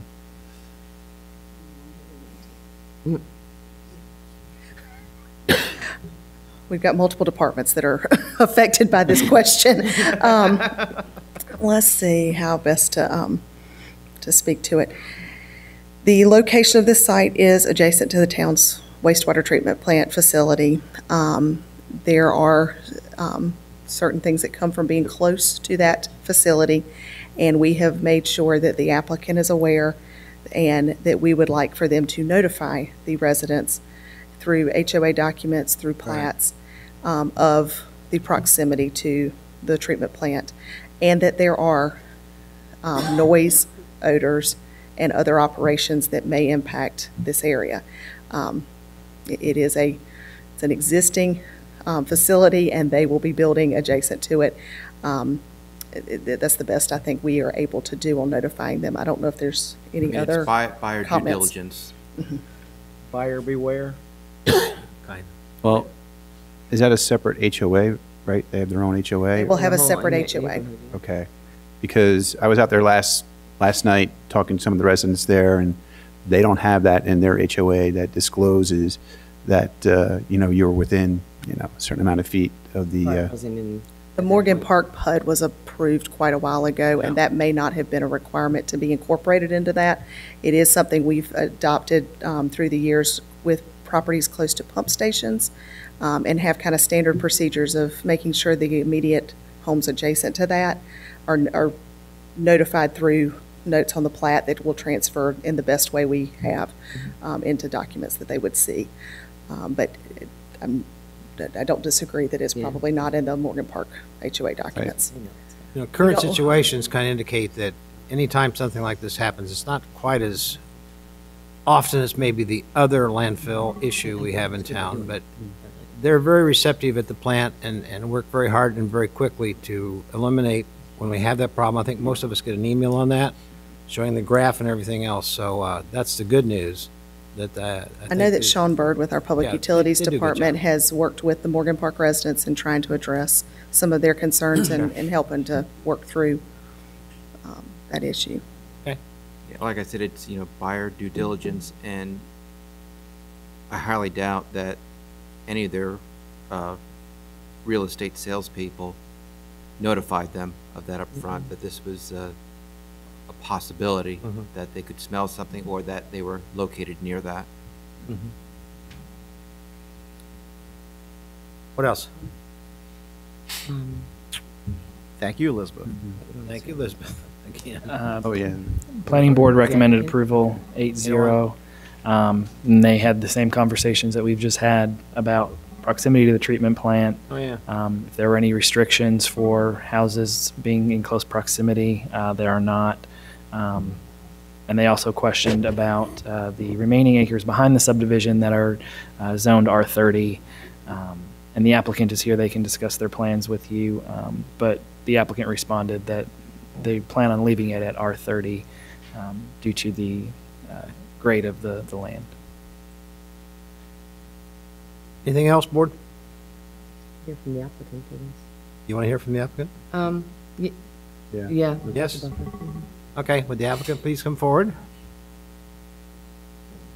Or Laura. What are you going to ask? I guess reintroduce yourself, Laura, if you would. Sure. And David. Laura Holland with Spalding and Norris, and I have Tom Spalding with Spalding and Norris. He's going to speak to some of the other issues that were raised. But just real quick, you know, I think we all know it was zoned R10 conditional use last fall. Sean went over those conditions with you on our plan and how they're being met as requirements. You know, this was something that was a hybrid zoning that the property owner and the team worked really hard on putting together so that it would be harmonious with the surrounding area. You know, the 20-foot undisturbed buffer along Berman Edge, that was done as an additional transition between the Happy Hunting Hills subdivision, which was an existing R30 subdivision, and dealing with the neighborhood meeting and the neighbors.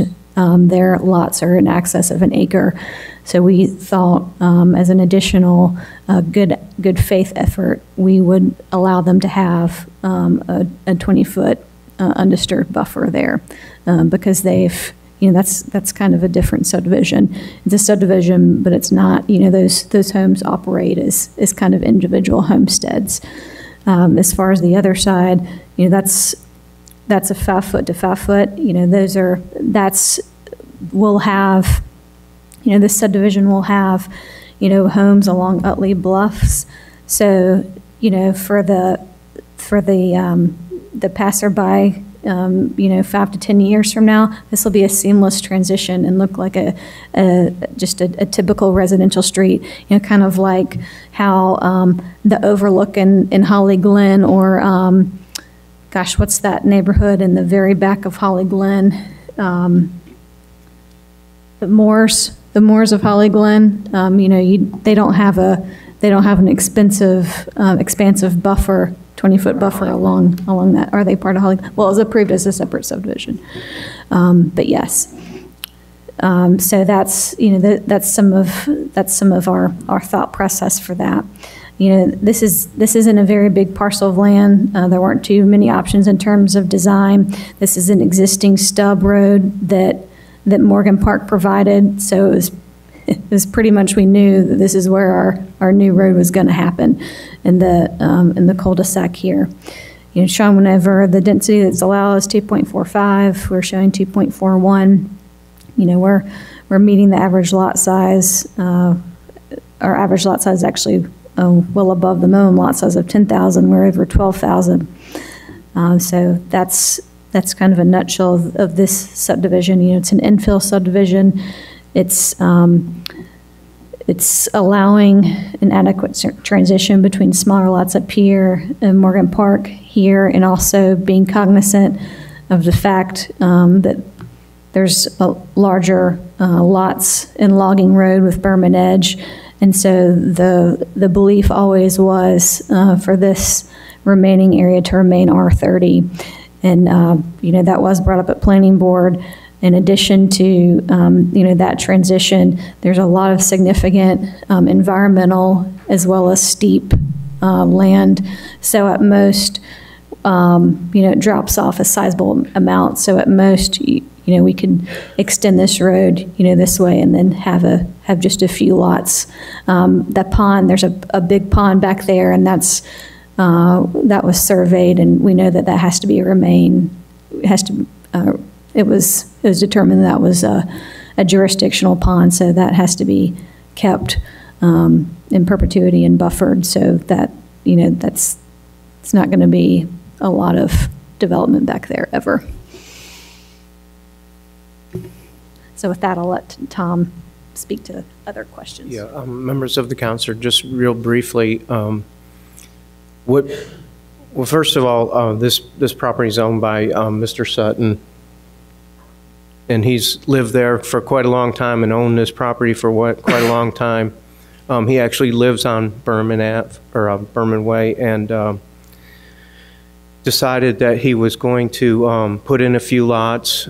Jeff Ryder is going to be the builder, and they aren't big-time developers. They aren't big tract builders. They are going to do custom homes one at a time. They're not going to do mass clearing. There is some area that has been cleared already here, but we've been in conversations for the last 2 weeks of how can we do minimum cutting and go in and just do, put homes and leave the trees in. So this isn't going to be, cut them down and slap them up as fast as we can. These are going to be, sold and customized to each individual resident. And yes, Mr. Sutton's lived there his whole life. He's fully aware of the treatment plant, and that is going to be, not only in the HO documents, but it needs to be disclosed at real estate time. That's a big no-no not to do that if you're in the real estate business. Other than that, this was always planned, where it is, with a stub. There was a stub street here made as part of the Morgan Park, and a manhole stubbed out to this property just for this reason, to be able to, do a few lots. The rest of the property falls off, like Laura said, tremendously. The idea is to do some 3 to 5 acre lots back there. There's a nice pond, and probably, just keep it very rural in nature because of the topo. And that's the plan. Okay, questions? Is the drop-off dangerous? Is the drop-off dangerous? Should future residents be concerned if they walk back there? I don't say it's dangerous, it's wooded. So it's just, I guess, a little bit more topo than you would normally see in Holly Springs. You're getting slopes that are, when you grade lots in larger subdivisions, you get to a 3-to-1 slope. These are probably between 2.5 to 3 to 1 for some sections, and then it flattens off, as, I'm not a geology person, but, it formed in that fashion. There's a couple draws that go down to, I think it's Utley Creek right there. Good. So the question that came up earlier about the construction traffic, where do we see that construction traffic coming in, going out? Yes, I forgot to address that. So, can you go back one? No, that's all right. So the streets that we're proposing is going to be somewhere around 600 to 700 feet of pavement. So when we first go in and do what I would consider large construction, you're going to drop off your equipment and should be able to build those roads and utility lines roughly within a couple months. It's not a large amount of streets. From that point, now we're building these custom homes, which is a lot different than, if you drive out in Morgan Park right now, you might have an entire row here being built on at one time, and you've got, contractors parked everywhere. It's going to be a totally different situation. The bad part about this, as you noted, is that, you're not going to use a private logging road. The folks over in this subdivision here are not happy, with that situation, and the construction traffic, there's a barricade here so you can't go out. So unfortunately, for these 16 lots, it is going to have to access this, but once the construction, for large construction gets done, it should be more of a onesie-twosies for homes. I mean, we all know that those of us who lived in neighborhoods that are being developed, that construction traffic can be a huge problem. Speed, debris, things like that. And, I mean, this is going right through one neighborhood to another. I mean, that's going to be something that has to be monitored. Okay, yeah, I guess what we need to do is sit down with the town staff, the engineering department, and figure out a way to monitor and to, detour And I know in the past, the engineering department has worked with the developer at pre-con stage. We talked about hours of operation and things like that can be established. Right, so we have an ordinance that talks about the times and holidays and the times which you can do usual construction. Enforcement of that is, usually our inspectors are not here on holidays and on the weekends. So the only thing is if someone complains, I don't know if police chief is here, but I mean, that's really on the weekends when our inspectors aren't here as far as enforcement. But we do say, we have this happen a lot. I mean, you think about all the subdivisions and they do in phases. They agree to a certain route, whether we go north or south of the common space, but that's the route in and out. It's signed so that people coming in and out of the site know to use that path. We usually carry a bond on that road much longer because we're watching it for asphalt damage. And other than that, I mean, I think we've, like at Creekside on Sunset Lake Road, we actually closed, like where Carrington Estates is, we actually had that closed off. But for this, there's not a real way to close the traffic. It is public right of way, and I think just trying to monitor, getting them to use a route, putting a condition on the construction drawings, Monday through Friday, we can enforce it from 8 to 5. And there's still about 30 plus or minus homes still left to be built in Morgan Park.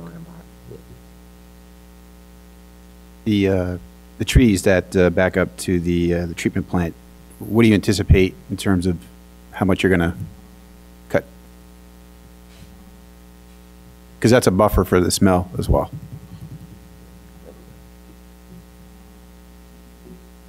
So years ago, there was some minimal clearing here on these 4 lots, which face. The plan is right now we're going to just grade for these streets in here. These lots here and these lots here should remain wooded with the exception of whatever's needed to clear for the road for this cul-de-sac. Now, this area drops off here a little bit, so we have got a plan where we're going to be putting some fill in here to make these better basement lots. But the plan, everything I've heard from the custom builder, Jeff, is I want to leave as many trees as I can. I don't want to fill. I don't want it to, I want me to stand out because I'm a small-time custom builder. And so that's kind of our current plan. We will have a stormwater device here that will have to provide for detention and stormwater treatment, but the plan is to leave as many trees as we can. And that 5-foot buffer parallel to, I guess, the north of the subdivision there? Yeah, those are custom homes that are built there. They're expensive homes. Any way to, 5 feet is not a lot. It is. Like I said, right along here, this is a sideline for this lot. It's been partially cleared. Certainly we've got this is a stream buffer that comes up here, so this won't be disturbed. This is way in the rear of this lot. That's a 20-foot rear setback, and we could look at making some undisturbed up to this lot line here, but I'd really need to look at how much is left right here. Yeah, that's where the lady who spoke tonight, Right. She lives parallel to that Right. potential new house there. Yeah. And that's the old age question of, making dividing lines between subdivisions or not, Certainly we would be amenable to making some additional plantings there. I don't think it's really the size of the buffer so much as the amount of plantings that you're looking for, if I'm correct. Maybe some additional plantings. Is that an option that you could, for that specific area there? Jeff, why don't you come up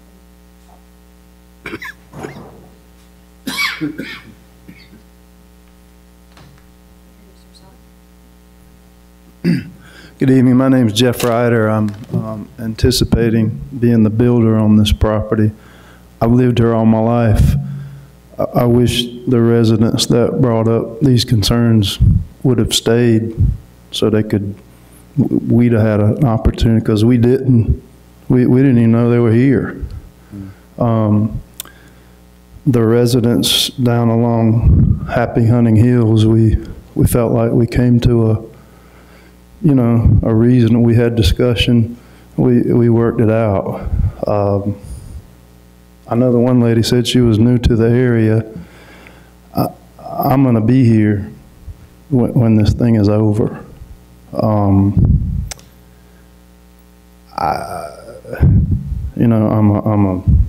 a local custom builder.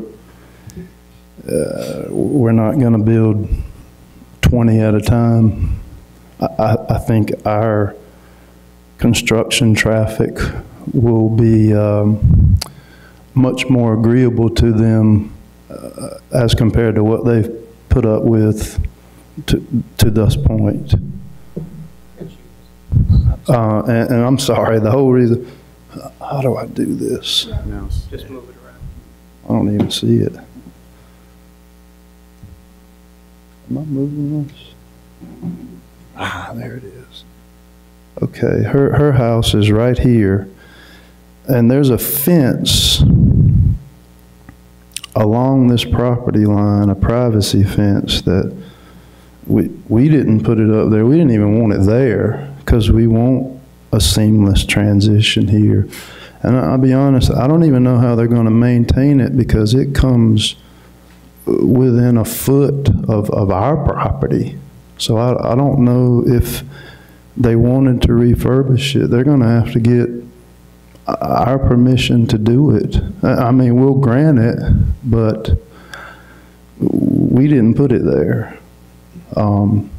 But it does provide her some privacy, and it does prevent us from, if we wanted to landscape screen it, we can't. So we didn't do that. I'd be happy to answer any questions that you guys might have of me or us. Yeah, I wish you had stayed to talk to you. I do too, but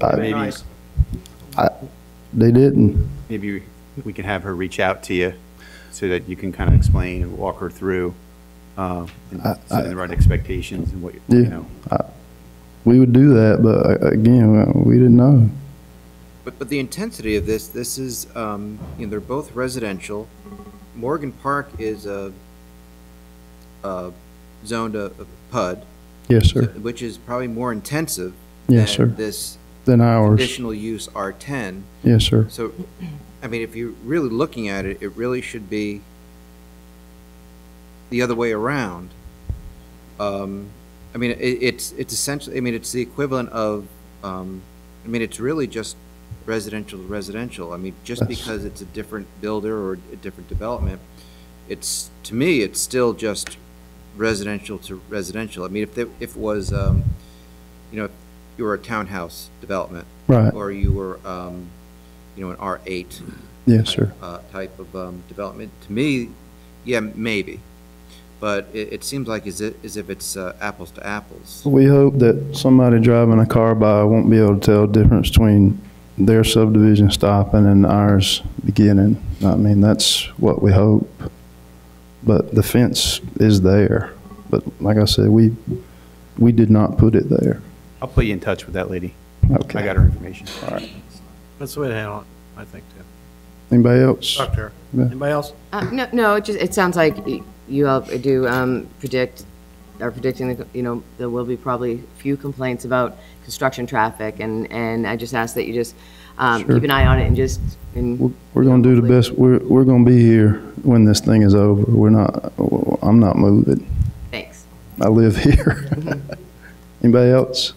Thank you. Thank you, guys. Thanks.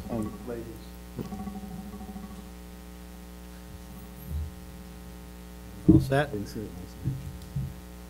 Any other discussion? John, anything else? I can just clarify what the fence is on this property line. So Morgan Park had to do a perimeter buffer as part of their planned unit development, and there's a 15-foot semi-opaque buffer as part of Morgan Park that follows these lot lines. And so that's a mix of evergreen and deciduous trees, and then the Morgan Park developer put that fence in as part of their buffer because this, at the time, when this property that we're talking about was still zoned R30. The lots that were being put in Morgan Park were of a much higher intensity. And so rather than a 5-foot buffer, Morgan Park had to do a 15-foot buffer. And rather than a type A buffer, they had to do a semi-opaque, which is what we call type B. So Morgan Park already put in an intensive buffer. Then this one was rezoned to a comparable zoning district to the lots in Morgan Park. And so that's what the fence is.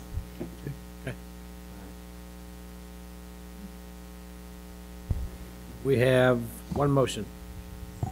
Motion to approve preliminary plan number 17-MAS-03 for Sutton subdivision as submitted by Spalding and Norris, PA, project number 410-02, revised 06/16/2017 with the following conditions as stated on the screen. Second. Motion been made and seconded. All in favor? Aye. Aye. Opposed? Motion passed unanimously. Thank you. Thanks, Sean. Thank you. Agenda item 9C, new business, the brunch bill authorization. Counselor John Stefano. Yes, sir. Mr. Mayor, members of council, the General Assembly has just authorized municipalities to, if they so choose, to allow ABC permittees to sell wine, fortified wine, beer, and spirituous liquor beginning at 10 o'clock on Sunday, or really at any time prior to noon. The law has been that since I think the mid-'80s that you can't serve alcohol on Sunday before noon. So the General Assembly has given you the option, if you choose to pass an ordinance to allow that, those sales prior to or beginning at 10 o'clock instead of noon. So there is an ordinance 17-07 that effectuates that if you deem to pass it. And when would that be effective? If we pass it tonight, it'd be effective? The first Tomorrow Sunday, morning, yeah. right? The next Sunday it rolls around, you're gonna have your mimosa and Bloody Mary. Not at the same time. I said one. Oh, it was just one. Okay. So is it still past twice? The information I've gotten from everybody who's called me is rather simple to explain. I've had everybody for this motion and nobody against it. I'm curious to know what else the board has heard. No negative comments that I've received? No, I've spoken to a few restaurant owners, and they're happy to see it pass, for sure. Yep. Sure. Same thing. Yeah, I haven't heard anything against, so. No, I've gotten a few emails or messages on Facebook, and people want to start drinking them on Sunday morning. So. I heard that. Just the church wine. Heat, same. Exactly. No complaints. No Sacramento All right, do we need to discuss this any further? Say, make it so. All right, motion, please. Somebody hit it. I'll make the. Go ahead. I'll make the motion to adopt ordinance 17-07 to allow the sale of malt beverages, unfortified wine, fortified wine, and mixed beverages on Sundays beginning at 10 a.m. Second. Motion made and second, all in favor? Aye. Opposed? Motion passes. Thank you very much. Tom, you don't imbibe either. I don't donate to the cause. Pause it. No, never mind. Many people, thank you. Agenda item 90, new business, North Main Street Sidewalk Project, Town of Holly Springs, 15018. Great tie. Siebenboat. Love the tie. Good evening. Cleans up nice, doesn't he? He cleans up very good. All right. I make it short. I know it's late. I would like to present to you the North Main Street Sidewalk Project. Oops. There we go. Here's the map. What this, so this sidewalk would be about 2,050 linear feet, starting at around in front of the Oak Hall subdivision. Would kind of like continue the existing sidewalk all the way to the North Main Athletic Complex. So you would be able to walk from the village district to the ball game. The surveying, the design, and construction will be completed by outside consultants and also by outside contractors. The construction administration may be completed by engineering department staff. So we had requested and received an engineering design service contract from Sungate Design, which they would subcontract out the survey and the subsurface utility engineering service. And we would recommend awarding the contract to Sungate Design Group. Any comments, questions? Questions or comments?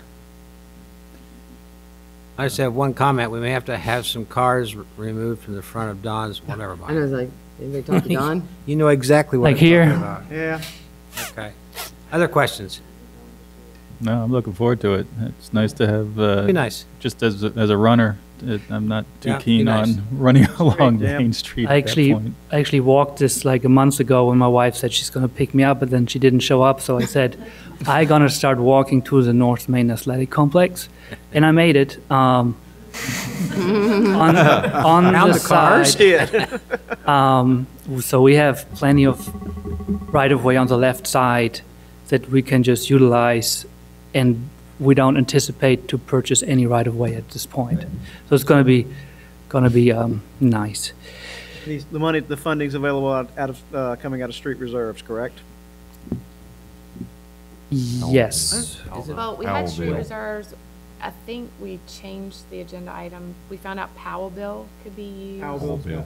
Because Well, yeah. it's contiguous in the town limits, so Powell. So, Powell Bill, okay. All right. Powell Bill, yes, I'm sorry. Okay. So we recommend to award the contract in the amount of $101,797 to Sungate Design Group for engineering design and survey services, approve funding in the amount of $112,000, which includes contingency, and to approve the project budget. Okay, motion? I'll make the motion to award contract in the amount of $101,797 to Sungate Design Group PA for engineering design and survey services. Approve funding in the amount of $112,000, including contingency, and approve the project budget. Second. Motion been made and seconded. All in favor? Aye. Opposed? Motion passed unanimously. Thank you. Thank you, Dirk. You. Agenda item 9E We is pulled that one one that out. we are now just Pull- skipping, skip- I guess. Pull that one Yes. out, yeah. Pull it out for tonight? Yeah. Okay. Going to 9F, new business, offer of sale of the 129 North Main Street, former site of Fire Station Number 1 and police. Again, Counselor John Stefano. We received a written offer for purchase, and according to the statute, that offer has to come to you for consideration, and if you choose to accept it or entertain accepting it, then what we would do is publish an ad in the newspaper that you are considering an offer to sell this town property, and then any interested third party can bid on it by submitting a bid of in excess of 10% above the original bid amount. In which case, if that happens, then they would need to give us a deposit, and then we would advertise again, and another 10 days would accrue until no further bids were allowed or received. Now, this property is addressed as both 127 and 129 North Main Street. It was at the corner of Earp Street and North Main. It's the former, served as the town hall property at one point, served as most recently the public safety center. It was a police and fire station, and that was the old Holt House that was taken down by Public Works several years ago. And we have recently had it appraised in January of this year for $298,000.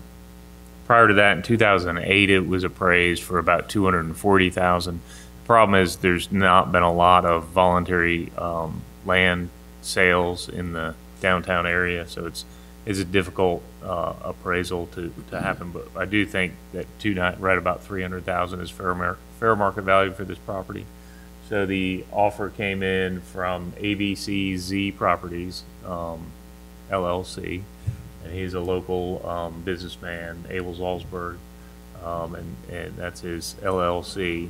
To purchase that property, you'll note that it's the site of the former Mosaic on Main property that just never got off the ground. It was a commercial development plan that just did not get off the ground. So I would imagine that if you were to entertain accepting this offer and the bid period expired and Mr. Zalzberg was the property owner, you'd see a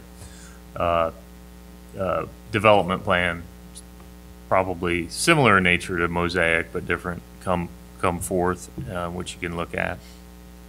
The one thing that you might want to note, or that I would note on this sales contract, that's a little bit different than, say, a normal government surplus property sale, is that he's asking for a 180-day due diligence period, which is very typical of a voluntary real estate transaction. But with respect to this 10-day issue, he would forfeit his deposit, the 5% deposit.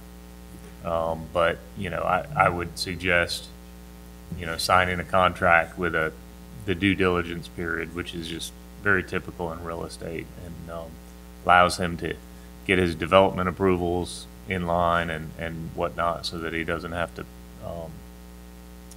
be stuck with the property if he can't make the use of it that he intends to. So that's I don't want to say it's atypical, because it's atypical for us to sell any property, but it's typical of voluntary real estate transactions that there's this due diligence period that gives him an out to not purchase the property. I believe there were people here from ABCZ if you want to speak as to the anything, but I don't. There's not a public hearing requirement at this stage for entertaining the offer of sale. You good? Good? Good. Okay. Any questions of council? If not, next item would be, there it is. Okay. Motion to accept purchase offer of $298,000 for 127/129 North Main Street property and proceed with sale of property bid process. Second. Motion been made and second. All in favor? Aye. Opposed? Motion passes. Thank you unanimously. Okay. Item 10, other business. I have one or two things. Number one, progress is still being made on crosswalk safety. We're not done. I watch it every day, and it's better. Trust me. We're not there. We still got the ways. And if you're doing nothing more important than having some fun on Saturday, come to Farmers Market. Once again, we're having that event. I think it's called Founders Day. Am I correct? Founders Day. Yeah. Okay. And we will have a tent there for the anti-bullying crusade, which continues on. And again, we're making some progress on that. So stop by, and we'll get you a free wristband and maybe a sticker and a few other things. So I will see you guys then. Next. I, like many people, attended some of the Coastal Plain League All-Star festivities between the Home Run Derby, who was won by a young man who's 6'7" inches tall. Little fellow. And as well as the All-Star game itself. So I think that was a big coup for Holly Springs to get that event. It was. Yeah, it was great. It was a great event. Good attendance, and it was just fun watching the kids out there playing. They had a lot of fun. And that it was, people could watch it on, that MLB, yeah. network and MLB.com, and so it was neat. Yeah. I still like the Savannah Bananas, but never mind. What else? Good. Manager's report. I would only add in terms of the All-Star game, I think it was the second most highly attended All-Star game in Coastal Plain League history. I think they announced that. That Major League Baseball network reaches up to 25 million households. It was pretty cool. Justin contacted a couple of us the night after the All-Star game. I think they were taking sort of a victory lap, he and his family, and they were at the theater. And while at the theater, at the cinema, on the TV, one of the TV monitors had the Coastal Plain League All-Star game being televised the day after. So that's pretty cool. He was showing it live on his phone. He was walking around the stadium with his phone saying, there it is. Yes. That's Justin Sellers, who's the commissioner. Go ahead. Yeah, commissioner of the Coastal Plain League, yes, sir. And you'd mentioned Founders Day at the Farmers Market this year, and that's also Town Information Day, so we'll have a number of booths set up with various departments represented. So if you have questions about upcoming developments, it's a great opportunity for residents to get out and to ask questions of our staff, because we will have folks at that event. That's all I have. Counselor. Nothing. They can't wait till next time. Thank you, sir. May I hear a motion? Motion to adjourn, sir. Second. All in favor? Aye. Thank you for staying up. Thanks, Chief.